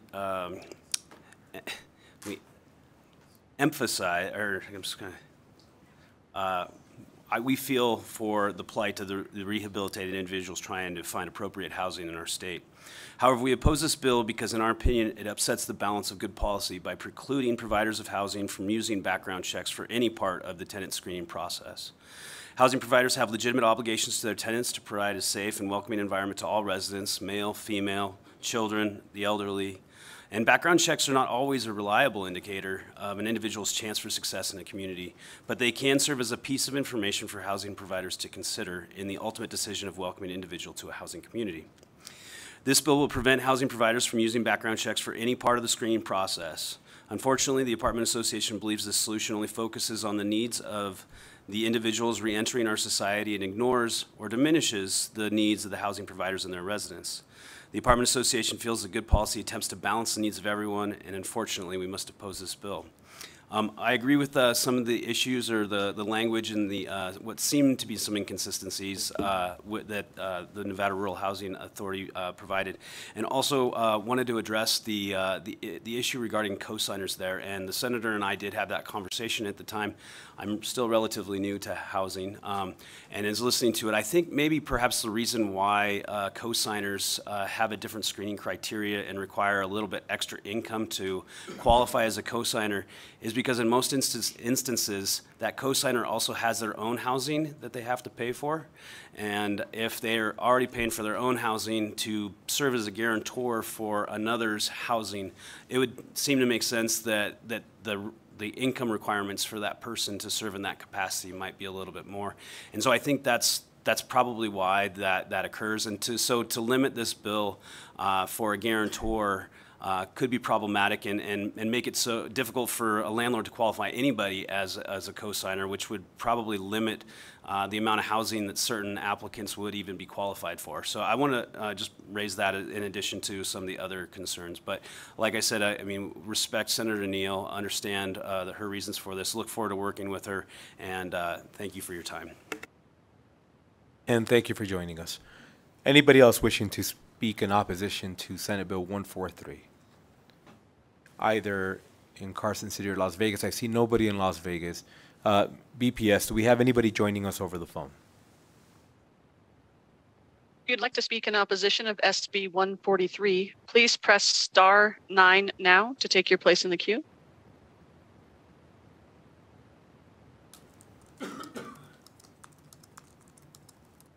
Chair, you have no callers in opposition at this time. Thank you. At this time, anybody wishing to join us in the neutral position for Senate Bill 143? I see no one in Las Vegas, but we have somebody joining us in Carson City. Hi, good evening. Welcome. Hello there. I'm Don Gallimore, Senior. In this particular one, I'll be representing the Reno Sparks NAACP as the legislative chair. And I just got wind of this bill, so this is a very important bill that my cohorts and I have been talking about for pretty much years now also. Essentially, we do probably, we accept this bill, or we'll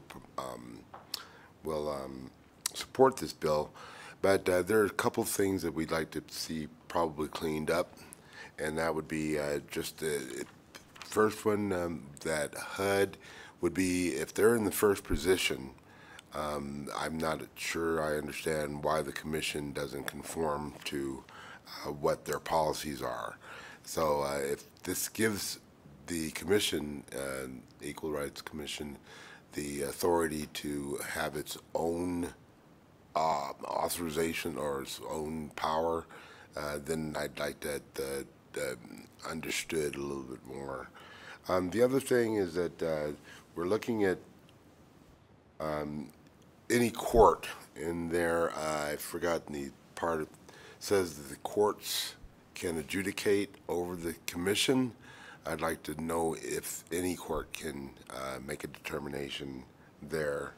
Also, reentry should mean that all of the inmates are eligible after getting off of parole, off of paper, whatever you want to call it. So that should be something that allows them to be eligible regardless of their background checks. And then fourth one, why not include properties under fourplexes? If this is only public housing, then we should probably understand that a little bit more, but I believe that personal or naturalized citizens, as they are referred to here, should be under the onus of this bill. And lastly, mandatory deposits over 3 times the amount should be banned or disallowed. That's unequal. So that in answer to these ladies, young ladies who have just come up on International Women's Day, I do see that they are requesting help. They're doing the best they can to rehabilitate themselves, and I think they should have an opportunity to do so. Thank you. And just for the sake of clarity for the record, because you are in opposition to how the bill is written as it sits now, we're going to put your testimony in opposition, and obviously you have an opportunity to work with the bill sponsor and hopefully find some common ground. With that, is there anybody else wishing to testify in the neutral position for Senate Bill 143? BPS, do we have anybody joining us on the phone? If you would like to testify neutral on SB 143, please press star 9 now.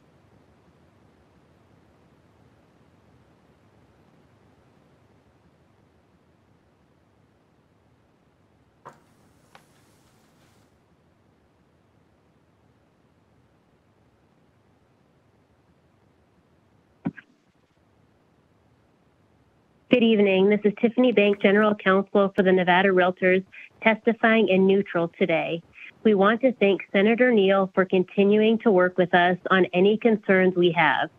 In working with Senator Neal, it is our understanding that Sections 34 and 41 of this bill do not apply to a single-family owner.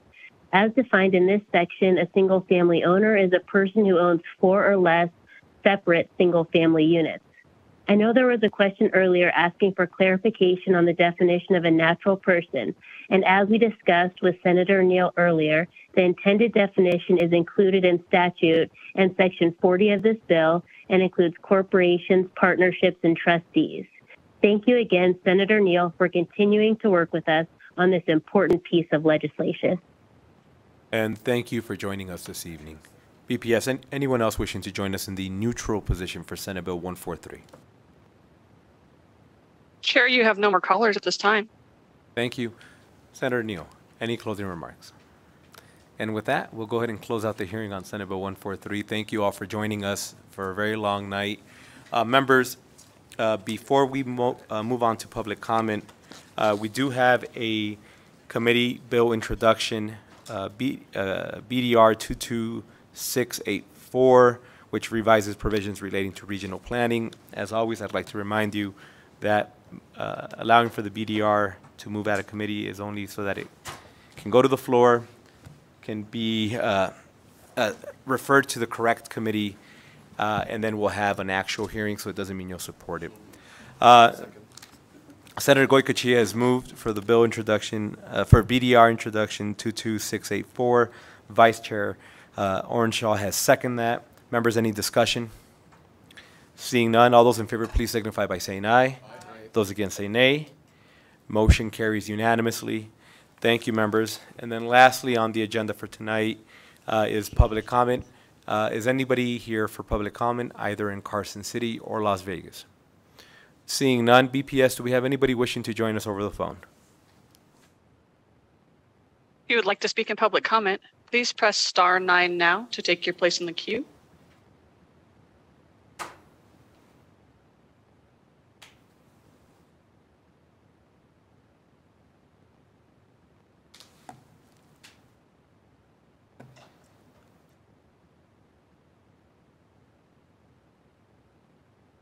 Hello. So I wanted to come by. This is Mr. Patterson again. I had thought about a couple of things that one of the senators had said, specifically the one that said, how do we know that when they check the application, if they're telling the truth? Well, you don't any more than any other citizen. The bottom line is that it's a process toward being able to re-enter society. If society says, well, okay, we want you to take these programs in prison and all these type of things, you get out of prison, you try to join the workforce, you try to be productive and all that. How can you be productive if you don't even have a place, a roof over your head? Basic law of survival is to have shelter. We see animals make shelter, so of course a human being should have shelter. And sir, I apologize to interrupt. It's very, very important. Sorry, thank you for joining us. However, I just wanted to make it abundantly clear. The hearing on Senate Bill 143 has been closed, and public comment is not utilized as an opportunity to continue that conversation. It's more of an opportunity for you to discuss general matters that fall within the purview of our committee. And I don't mean to interrupt and be rude, but just for the sake of fairness and transparency of our committee. But if there's anything else you would like to add to a regular conversation that falls within the purview of our committee, this is the time to do so. Well, I appreciate that. I apologize. I meant no offense. I don't know what a regular conversation is, sir. I thought I was speaking English, but you enjoy the rest of your day. I see you had to get somewhere. Thank you. Have a nice day. Thank you for joining us, sir. With that, is there anybody else wishing to join us for public comment? BPS. Chair, you have no more callers on the line at this time. I appreciate it. Thank you. Members, I appreciate everybody's patience, particularly to our staff. You are amazing, as always. You've earned a Friday off. Please hang out with your families. Give yourself an opportunity to relax a little bit. Utilize that time for that. We will be back in this room on Monday at 3:30. This meeting's adjourned.